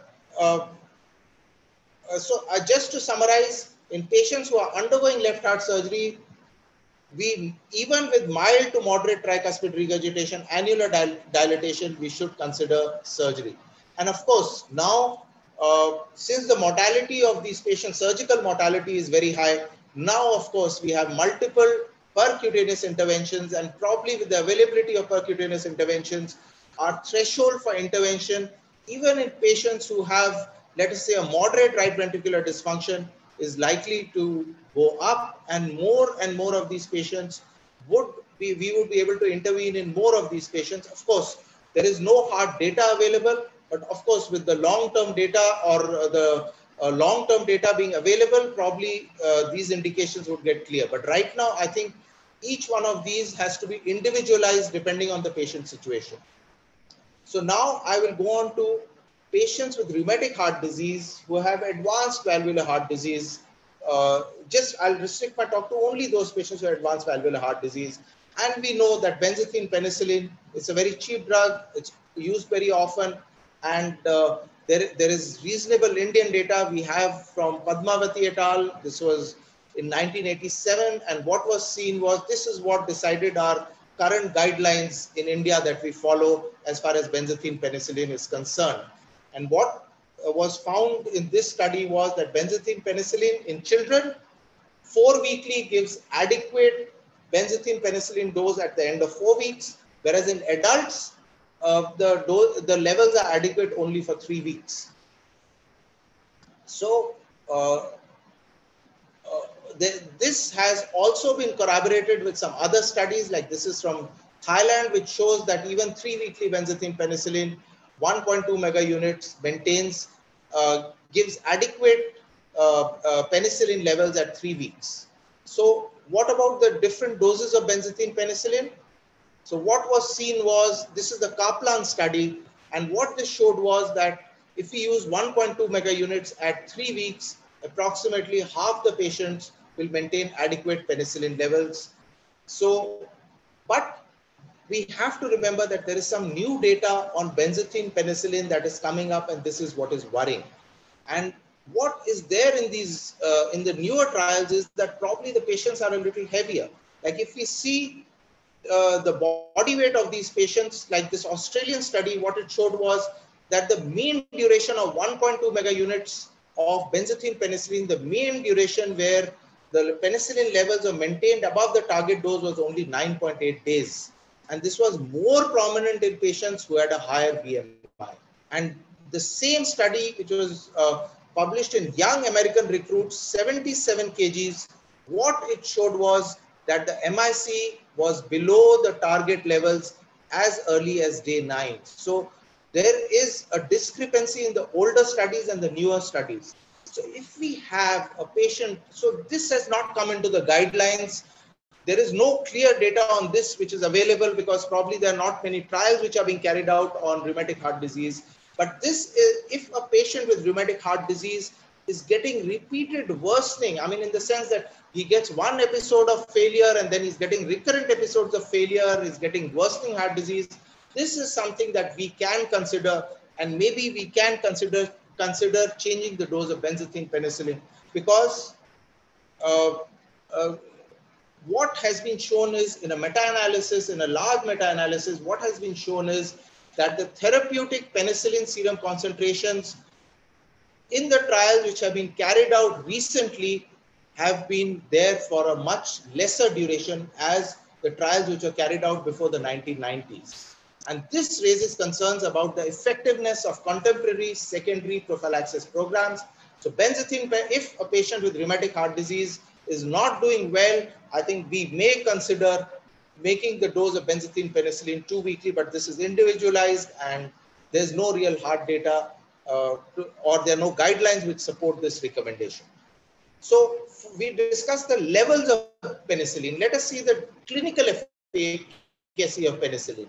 Like in the Padmavati study, what was seen was that in children, 4 weekly gave adequate levels of penicillin above the MIC in children. But what was seen was that 3 weekly was clinically more effective. And both as far as streptococcal infection rate was concerned and rheumatic recurrence rate was concerned.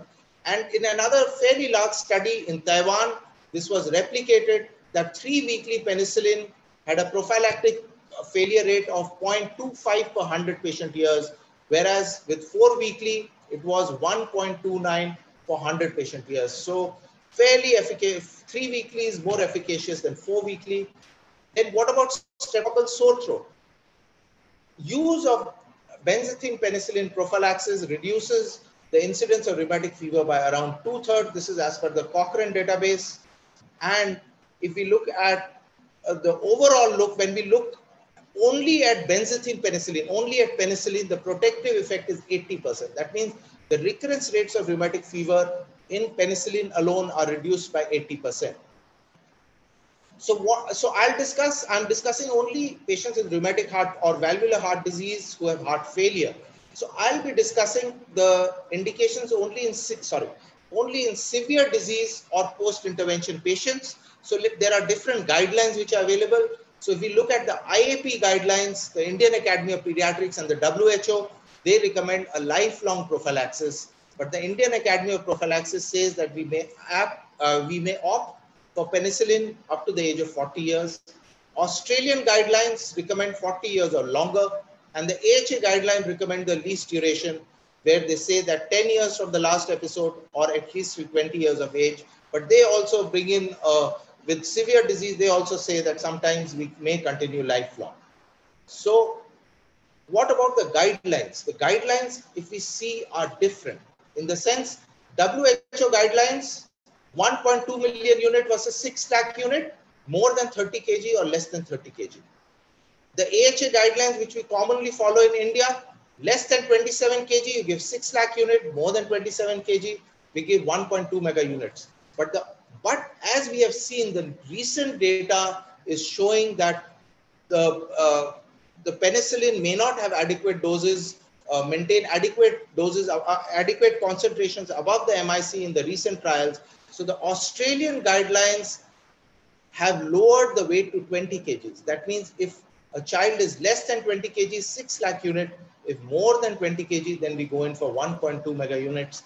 And probably in patients who have severe disease, who are getting recurrent episodes of heart failure, who we suspect are getting repeated rheumatic fever, we may also consider going in for the Australian guidelines.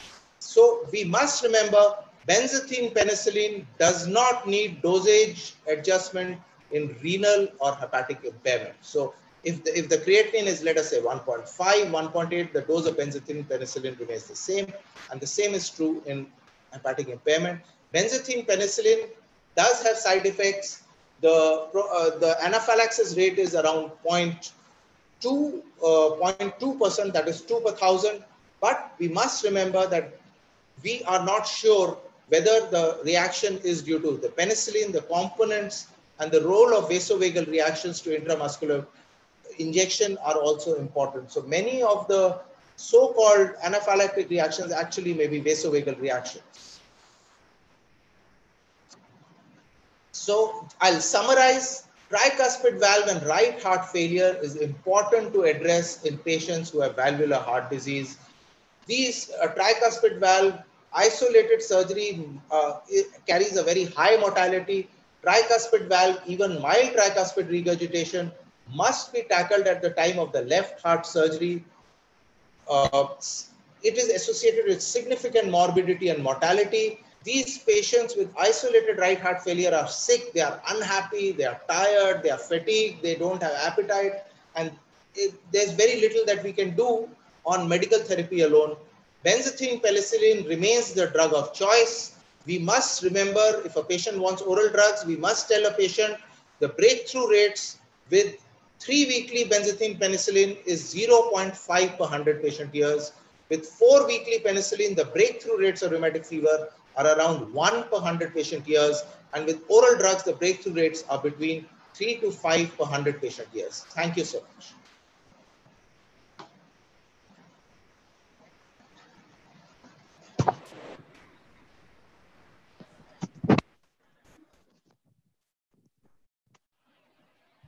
Now this presentation is open for discussion. Are you able to hear me? Yeah. Yeah. See, I would like to ask you one question. And then there is a very good question posed by Dr. Jay Prasad from Bangalore. One after another, will there be any gradient across mitral valve in Austin Flint murmur, severe AR? Sorry. I got your point. Absolutely. You are a teacher. Yes. No, just for discussion, because many PGs tell me this has got a anecdotal memory in my mind. In my DM exam, Professor Wahi, your great grand teacher, Professor Wahi asked this question: will there be a gradient across mitral valve in severe AR, that is Austin Flint murmur? So the first thing that let your answers be very crisp to save time for the next speaker. Absolutely. So the basic for that we have to go as to what is the basic mechanism of the Austin Flint murmur. And the basic mechanism of the Austin Flint murmur is not the AR which is striking the mitral valve, because Austin Flint is a mid-diastolic or a late diastolic murmur. So it does not coincide with the aortic regurgitation yet. It occurs later. So one of the mechanisms of an Austin Flint murmur is that it causes a rise in the LVEDP, and it causes a partial closing of the mitral valve because it strikes the anterior mitral leaflet. So if there is no significant mitral stenosis, I would not expect that a gradient to occur in an Austin Flint murmur. I mean, in a aortic regurgitation with an Austin Flint murmur. Accepted. Very good. So there won't be any gradient. Though there is a murmur, there won't be any gradient. Then next, there is a question from Jay Prasad from Bangalore. What he says is, sustained hand grip differentiate mitral stenosis with Austin Flint murmur. By increasing the afterload, won't mitral stenosis murmur decrease and Austin Flint murmur increase? Kindly clarify, sir. Yes, absolutely. I brought out this point because this is a very common mistake that there is it's common sense. I mean, it appears to be common sense, but we must remember that hand grip is an exercise. Any exercise increases the heart rate, it increases the cardiac output.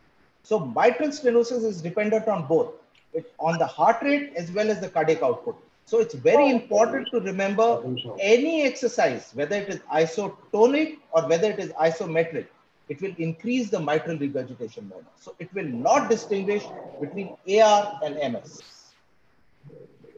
And the most important determinant of a MDM is probably the heart rate.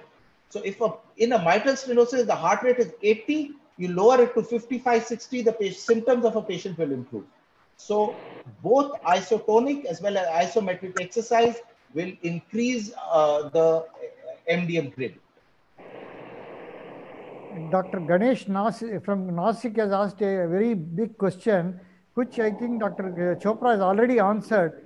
About Vimada is first or dapagliflozin first, already is answered, depending upon the potassium levels and PFR, and already answered. I would like to skip that question. And any more questions for the Dr. Ramachandra from Bhubaneswar again asked for Dr. Chopra. How respected sir, how to afford financially these heart failure medications for a long time? So you are right, Dr. Ramachandran, but remember, Arni is very soon going to go off label. And knowing the capacity of our Indian companies, I'm sure they're going to come out with one of these formulations at 1/4 the price. This has happened with every particular drug, and SGLT2 inhibitors are not going to be an exception. Remember, empagliflozin reduced ejection fraction trial results are out in about 5 weeks from now. It is expected that they'll also be positive. And then very soon, there's already an empagliflozin of Indian brand available. So I'm sure there's going to be a price war, which we hope that will be good for our patients. One question for Dr. Ajay Bahl, which we keep seeing in our day-to-day practice. People who have been operated in 84, 85, 87, from 80 I have been seeing in Vellore and here in Apollo. Those patients who have undergone MVR or DVR now comes back with severe pulmonary hypertension plus organic tricuspid regurgitation. Organic means that time there's no TR. Now you can't differentiate how much of TR is because of high pressure TR, that is because of pulmonary hypertension and RV remodeling, how much is because of organic TR. And it has been shown in the developing countries, TR can occur much later, at a later date, after the left heart valve involvement is done, which there are a lot of papers from Berry, Dr. Bidwai and Wahi also.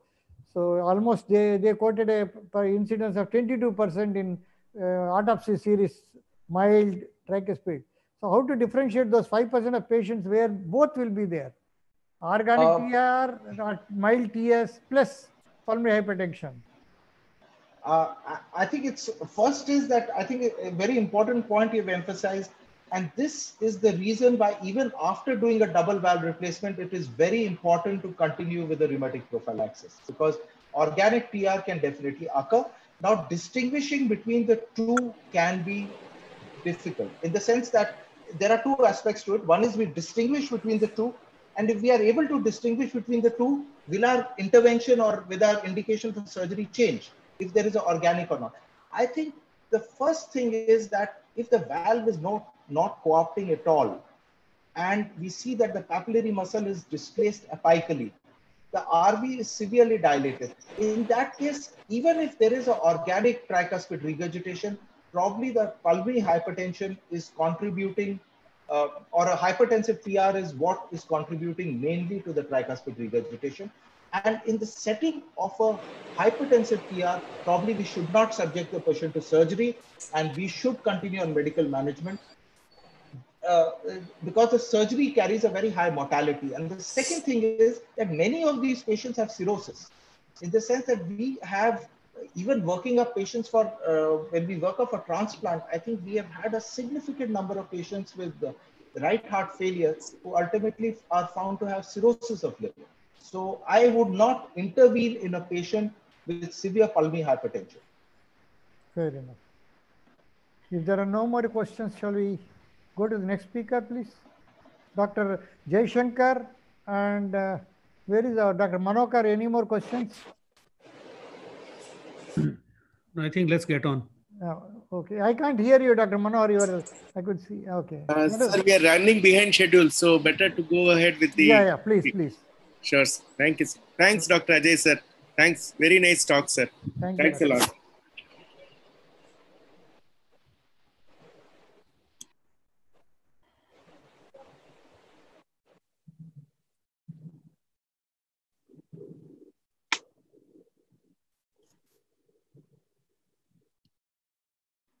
Dr. Anoop, you can proceed. Yeah, thank you very much for this opportunity. Yes. I'll be discussing two case scenarios, and I'll try to do it quickly because of the paucity of time.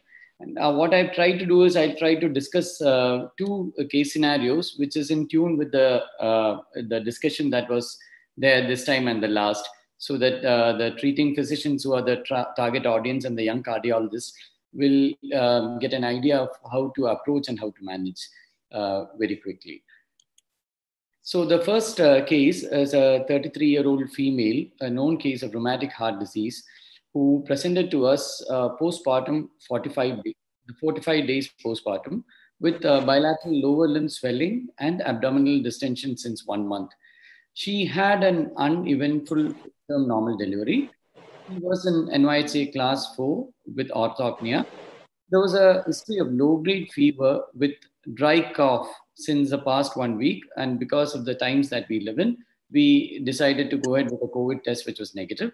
There was no history of reduced urinary output, palpitations, or dizziness. She was non-compliant to medications during her pregnancy. And the echo that was done during her last trimester showed a mitral valve area of 1.6 square centimeter with a normal LV function.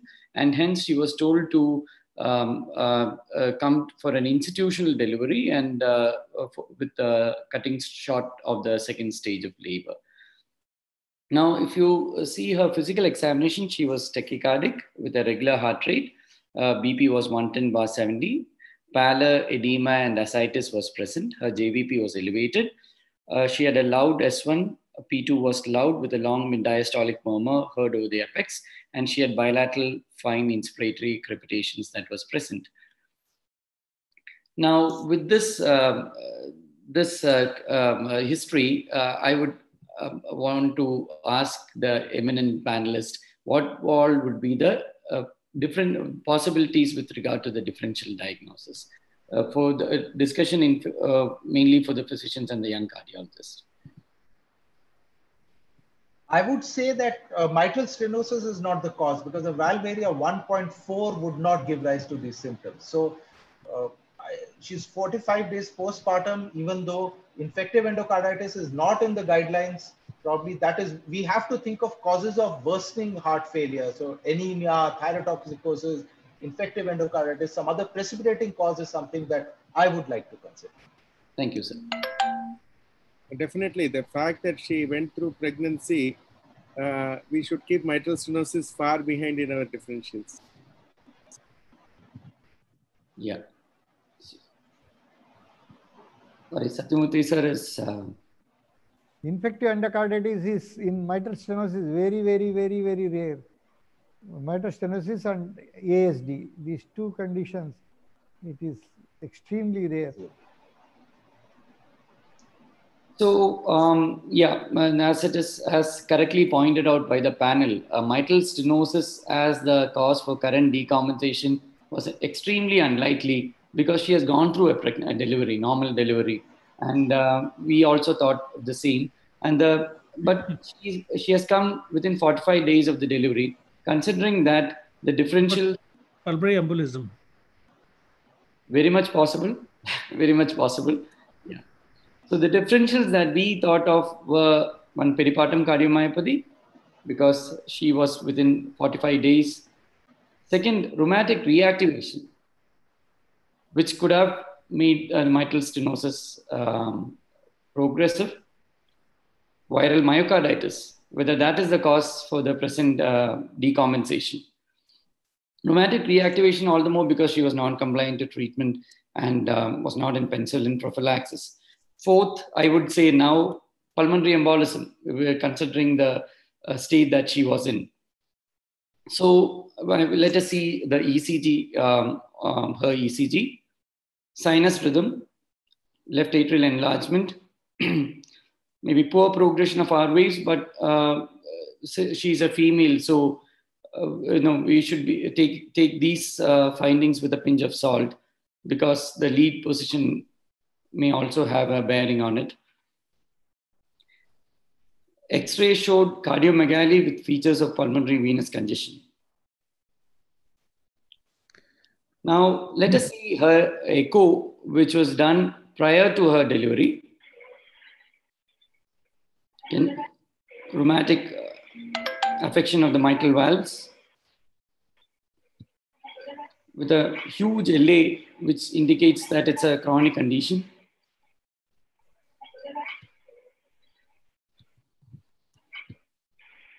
Again, short axis view of the mitral stenosis. And color Doppler showing hardly any MR.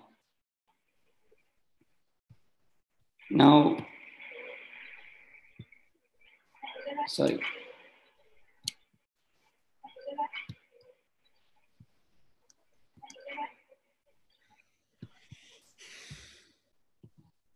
Now cut it short. Now this is the echo. The present echo looked like this.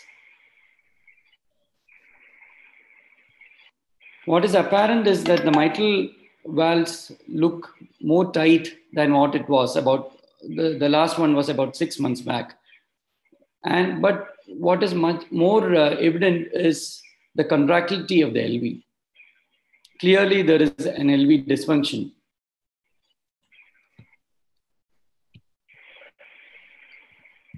The plaques view.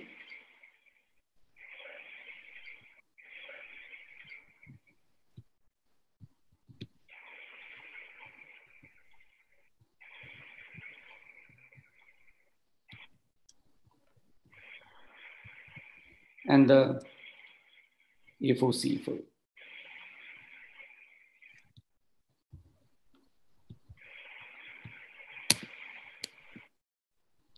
And this images represents the 3D images of the mitral valve. The mitral valve measured 0.9 centimeters square. And she had pulmonary artery hypertension with a TR Vmax of 41. The GLS, which was taken, showed a global longitudinal strain of minus 12.8%, which confirmed to an underlying LV dysfunction. Now, the blood investigation parameters showed that she had iron deficiency anemia. Her renal parameters were normal. TSH was normal, counts were normal. And since we had rheumatic reactivation as one of the differentials, the ASO and the ADNB, which was done, was within the normal limits. The CRP and the ESR was high, with a probable viral myocarditis as a differential. This was something which we looked into. And since she was a female, we thought we'll do an ANA, which was negative. So with this case snippet, the discussion points which I would want to bring in mainly for the benefit of the young cardiologists and the physicians was the stress on guideline-directed medications. Now, the medicine, the medication that she should be on during hospitalization and during discharge. The panelists, the floor is open for the panelists to. I personally feel in peripartum cardiomyopathy, although guidelines say that you can withdraw therapy if the patient improves, but at least in our subcontinent, I think we should treat them as DCM for life.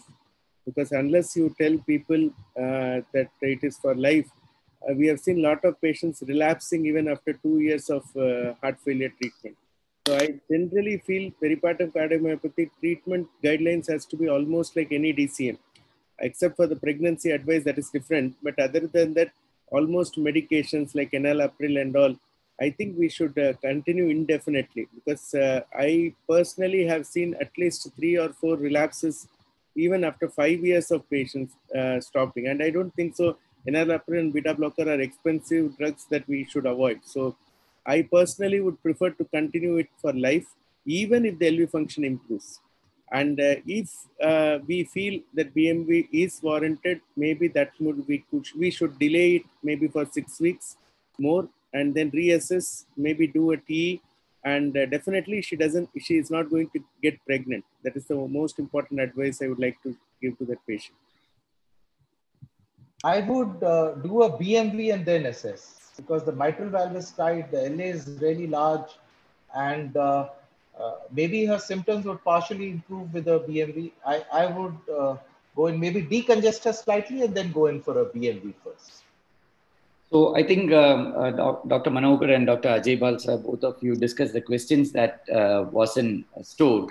So I would first start with the guideline-directed medical treatment in a country where less than 50% of the people gets guideline-directed medical treatment. Our heart failure registry showed 41%.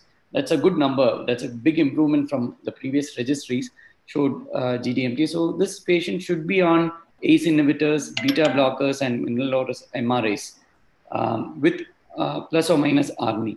ARNI we didn't consider here because of the financial state she was in. We thought better not to start and going for non-compliance.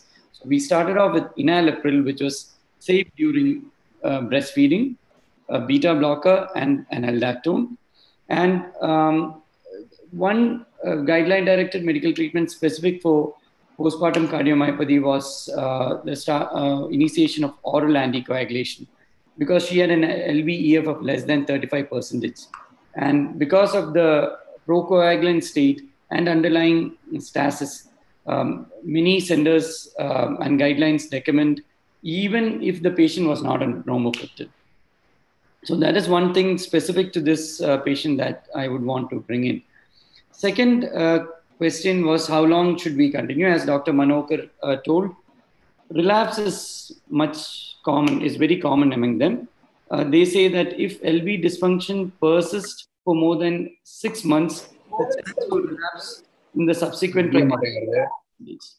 And if the LV dysfunction improves within 6 months, that is, if they have an EF of more than 50%, then the chance of relapse is still 20%. It is because many of the patients, if you look at the dopamine stress echogram for the myocontractile reserve or a GLS, even with an EF of more than 50%, there will be a subendocardial involvement. So there is a subclinical LV dysfunction that is present. So the guideline as of now is to continue guideline-directed medical treatment after the patient improves or once the LV function normalizes for 6 months.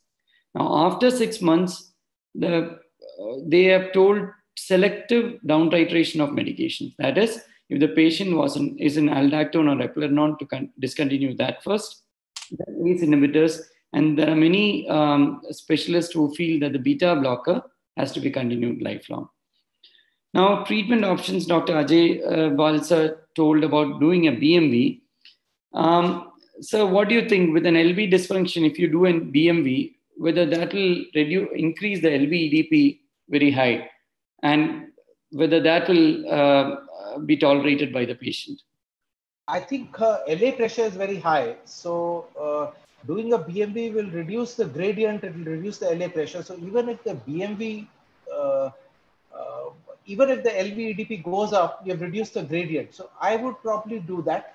We have done, LV dysfunction in mitral stenosis, isolated MS patients is rare, but it does occur. So we have done endomyocardial biopsies in a number of patients with mitral stenosis who had LV dysfunction after the BMV, and we found only non-specific findings. So, we didn't get any myocarditis or something with these patients, but I would reduce the gradient. I would reduce the LA pressure. With that global longitudinal shortening, -12, if you do BMV, patient may go into overt left ventricle failure there. For that small left ventricle, GLS of -12 is severe LV dysfunction. I think better to hold on, stabilize, see how our LV function behaves, then only think of balloon valvuloplasty. That is my opinion. It's very interesting to hear to the experts. Yeah. And we all differ in our perspective. Tight.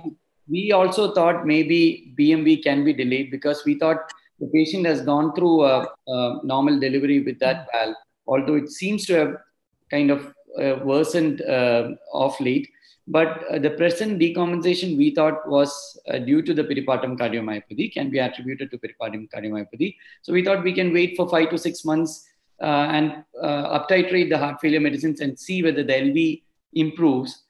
And if then she'll be in a much better state to tolerate the increased flow, was what we thought.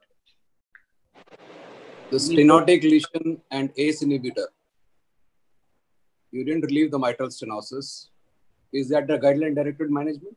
But here there are two things, no? LV dysfunction plus mitral stenosis. So that's immaterial. The stenotic lesion, are you comfortable? Is that the guideline-directed management? And there is a point there. There is a point there. That is the one place I would probably not use an ACE inhibitor till the stenosis is relieved. I might differ there, but I might use the rest of the other medications for heart failure. Valid point, sir. But I still feel BMV is too risky in this patient. Yeah, BMV is definitely risky. because of the GLS. No, because and we have to be very cautious with diuretics as well. Whatever said and done in our setup, postpartum BMB, and then we lose patient, very difficult to manage the social consequences. Besides, I think here it is not just LV dysfunction in presence of mitral stenosis, it is peripartum cardiomyopathy, which is playing a major part. So to my mind, I think we should, and you know, sometimes there may be a difference in assessment. It is hard to imagine that at term, the valve would have been 1.4 and suddenly it's become 0.9. So it is operator dependent also many times. So I think here the situation is that one should take care of the heart failure first in terms of peripartum cardiomyopathy, let the patient stabilize, reassess, and then BMD can always be done in course of time. I would like to add one point to what Dr. Professor Ajay Bahl has said. In mitral stenosis, LV dysfunction, per se because of the rheumatic activity is very, very rare. It is one of the differentiation points between the rheumatic fever in developing countries versus developed countries. In developing countries, what they say is that it is because of the recurrent rheumatic activity can produce LV dysfunction, even in severe mitral stenosis. Other than that, in end stage mitral stenosis, nowadays we don't see such a chronic rheumatic mitral stenosis. Previously, we used to see such patients are synonymous to patients of ASD, PAH, or primary PAH, or mitral stenosis, where LV is very small, chunky. They're going to this because of the altered geometry of the left ventricle, they can go into failure. But in developing countries, they say 5% of the patients, mainly in children, they are shown. Even Dr. Padmavati's series also shows recurrent rheumatic activity can produce this type of LV dysfunction. That is because of patchy myocardial fibrosis. I think one option is that you can put in a catheter and look at the LV-EDP, and the LV-EDP will decide whether what is the contribution of the LV dysfunction versus the gradient across the mitral valve. Because if you have the LV-EDP, you know, okay, LV-EDP is 20, 15, 10, 25. You know the gradient you can calculate on echo and you would get the LA pressure. So I think that is one way you can take a call as to which is contributing more. With that kind of a cardiac shadow on X-ray, yes, I would imagine that LV-EDP is going to be very, very high. It is likely to be. And we got a proof through echo. Yes. Yeah. So I'll go to next case. So what have you done? You've managed medically? Medically. We thought we'll manage. She is stabilized? Yeah, she's stabilized. She was, so then you have the option. That is what they call watchful waiting. Yes. Yeah, so she was stabilized, she was mobilized, she was put on heart failure treatment. And we thought our approach was that peripartum cardiomyopathy was the cause for the present disease. Let us put on heart failure treatment. Let us reassess and to see whether the LV function improves. If that is the case, he is a much safer candidate for a balloon mitral valvulotomy. And along with the guideline-directed medical treatment, we have corrected her anemia by parenteral iron injection and vaccinated her for influenza and pneumococcal vaccine as well. And the most, while discharging, the most critical step is to give an advice, as was rightly pointed out, about further pregnancies. Now, again, the data shows that if the LV dysfunction persists, then there is a 50% mortality subsequently if she gets pregnant again. And even if LV function is normal, there's a 20% mortality. So deterring them, because there's a healthy baby with them now, deterring them from getting pregnant is, as a physician, the most important thing, apart from handing over. Can we go ahead with the next case, Doctor? Yeah. Make it very brief and crisp. Yeah. So the second case is, I'll just tell you the clinical scenario of a 73-year-old diabetic and hypertensive who presented with worsening dyspnea and an episode of syncope. He had an inferior posterior RVMI in 2019. Angiogram then showed left main with triple vessel disease. Subsequent to that, the next he had a left MCA infarction as well.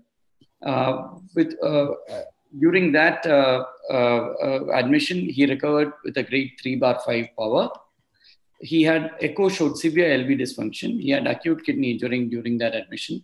He was referred for CABG, but with the multiple comorbidities, LV dysfunction, and MC infarct, the relatives, in consultation with cardiothoracic surgeons, opted for an optimal medical treatment. Now, that was in 2019, June. Now, in April 2020, he was again admitted with decompensation and STEM. That time he was thought an atrial fibrillation episode. Conservatively managed, and echo showed marginally improved LV function. He had de novo detected hypothyroidism. In July, he was admitted again with acute decompensated heart failure. His X-ray showed cardiomegaly with features of pulmonary venous congestion, and this is how his echo looked like.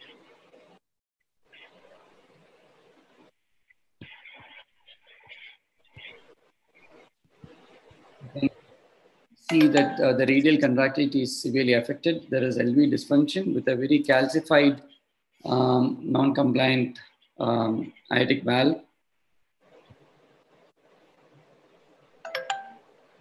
Opening is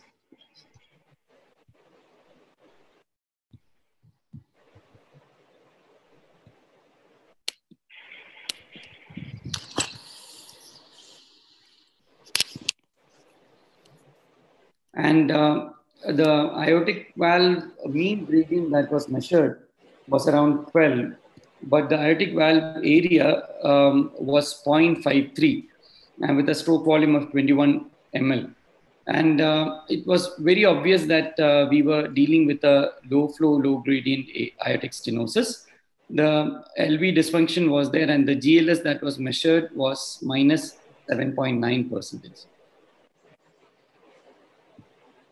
So this is the diagnosis for us. It's a low flow, low gradient AS on a patient with left main triple vessel disease with severe LV dysfunction, who's in atrial fibrillation, NYHA class 4, with an old CVA, CKD, and hypothyroidism.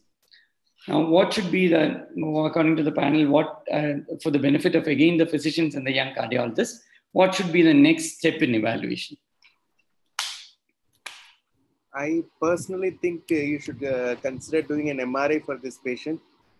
That would be an additional tool to assess both the aortic wall as well as look for viability in the territories. So that will give us more information on the benefits of revascularization after this delay.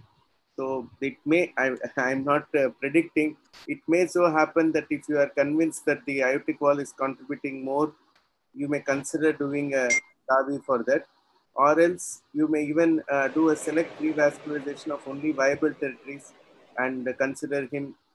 I don't think so is a good candidate for even transplant. So we should consider whatever is revascularizable, whatever is fixable, we should go ahead with an MRI for and a CT, so that we have a true picture of the, even for TAVI also we need a anatomical assessment to look at suitability for it. So maybe an MRI plus CT would help us evaluate further. Thanks, Dr. Viability probably should be the first step, and assessing the severity of AS will not be very easy, because giving dobutamine to increase the gradient, it may not work in the setting. You can't do that in the setting of a left main with a PVD.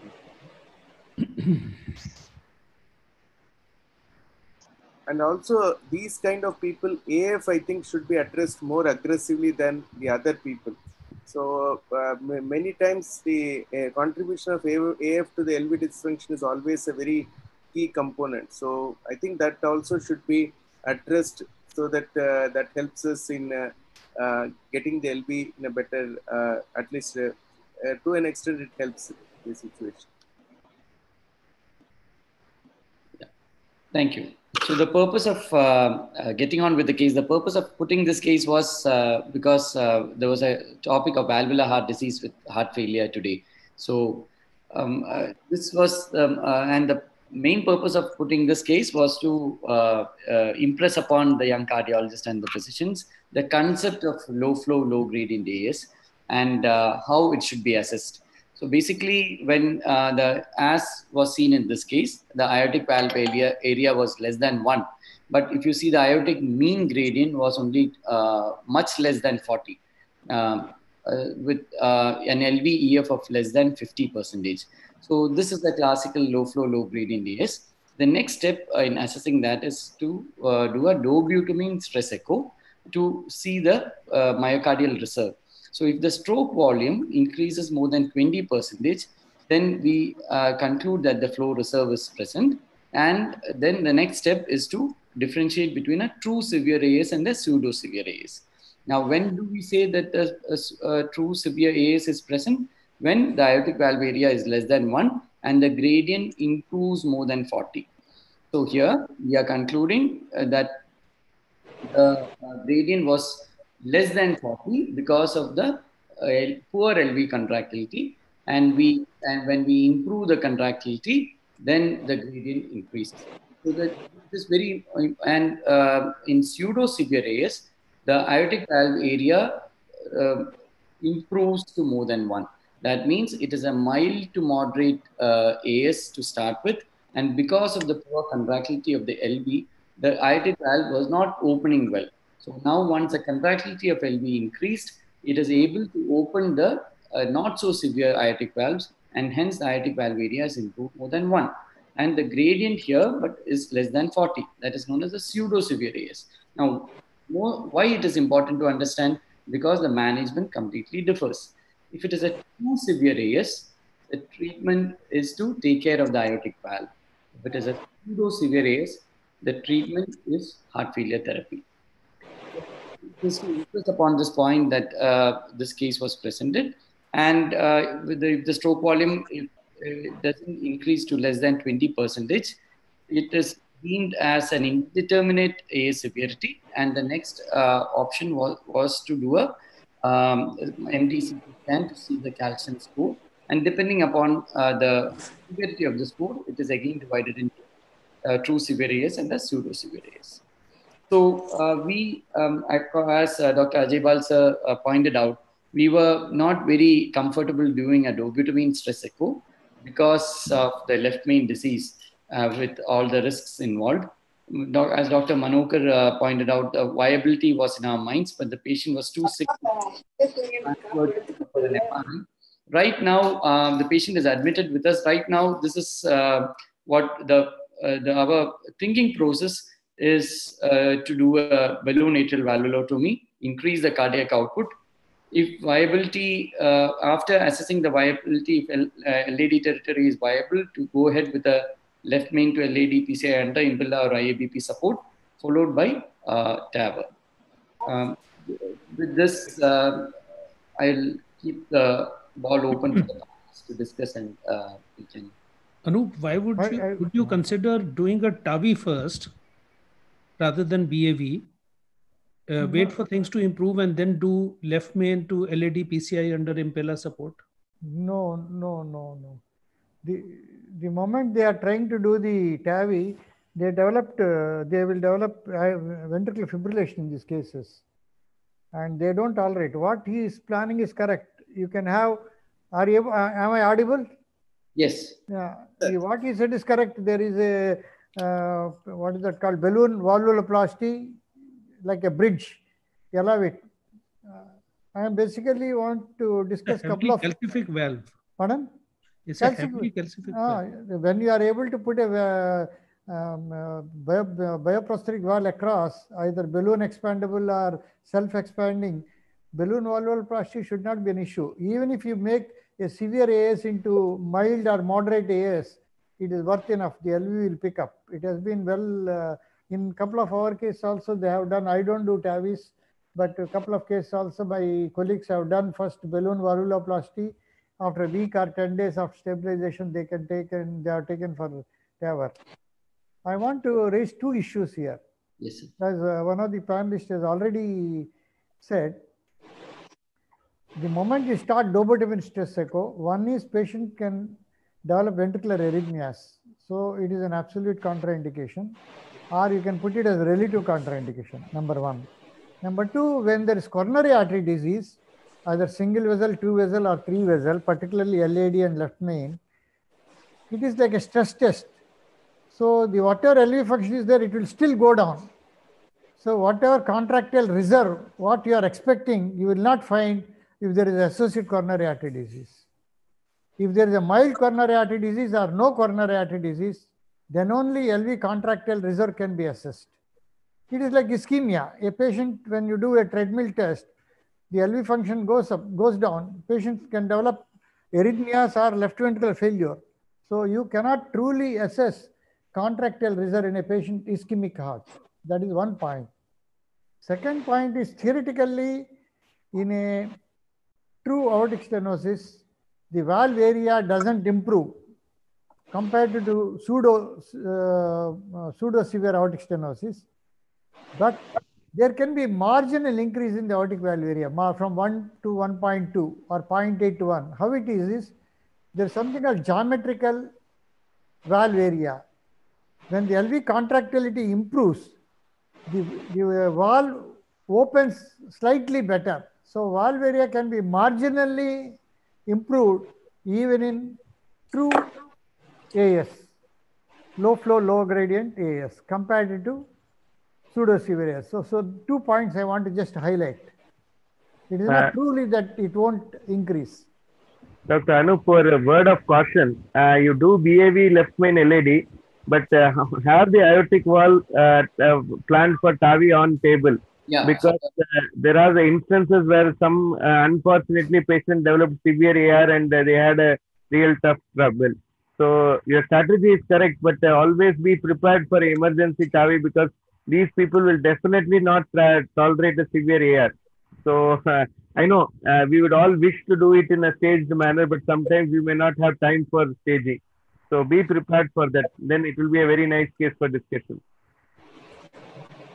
That point is well taken, as well as Sathyamurthy sir's point that with a severe triple vessel disease, the yield of dobutamine stress echo to see whether there is an increase in stroke volume may not be, the sensitivity and the specificity may not be like a normal coronary. The viability will help you decide how important it is for you to handle the circumflex. Correct. You can keep a simpler strategy for the left main if you are convinced that circumflex is not a viable territory. So that is additional input that you can have based on the viability study. Correct. The plan was to just do a left main to LAD and salvage rather than, because he's 73 with multiple comorbidities, we are not aiming for perfection here. Even viability, if and obviously will give us a better idea, but plan was a salvage PCI as and when if it happens. And your point is very well taken, Dr. Manokar, that BAV with a severe AR, we should always have a valve in the cath lab for a potential TAVI. Was it a bicuspid valve or tricuspid valve? It was a tricuspid valve. It was a degenerative disease, sir. Even if the echo, if you see the mitral annulus was also calcified. So it's most likely a degenerative. Was there any calcification in the interventricular septum or LV outflow tract? Nothing which I remembered. Nothing. Very good. Very nicely presented. Thank you very much to all the panelists, my co-chairpersons, Dr. Manokar and Dr. Jaishankar. Thank you very much. And Dr. Chopra Sahab, again, once more, we'll meet in some other webinar. Let's see. Thank you. Okay. Thank you very much. Good night. Wonderful session. Thank you. Thank you, Dr. Bye-bye. Ajay Bahl. Thank you.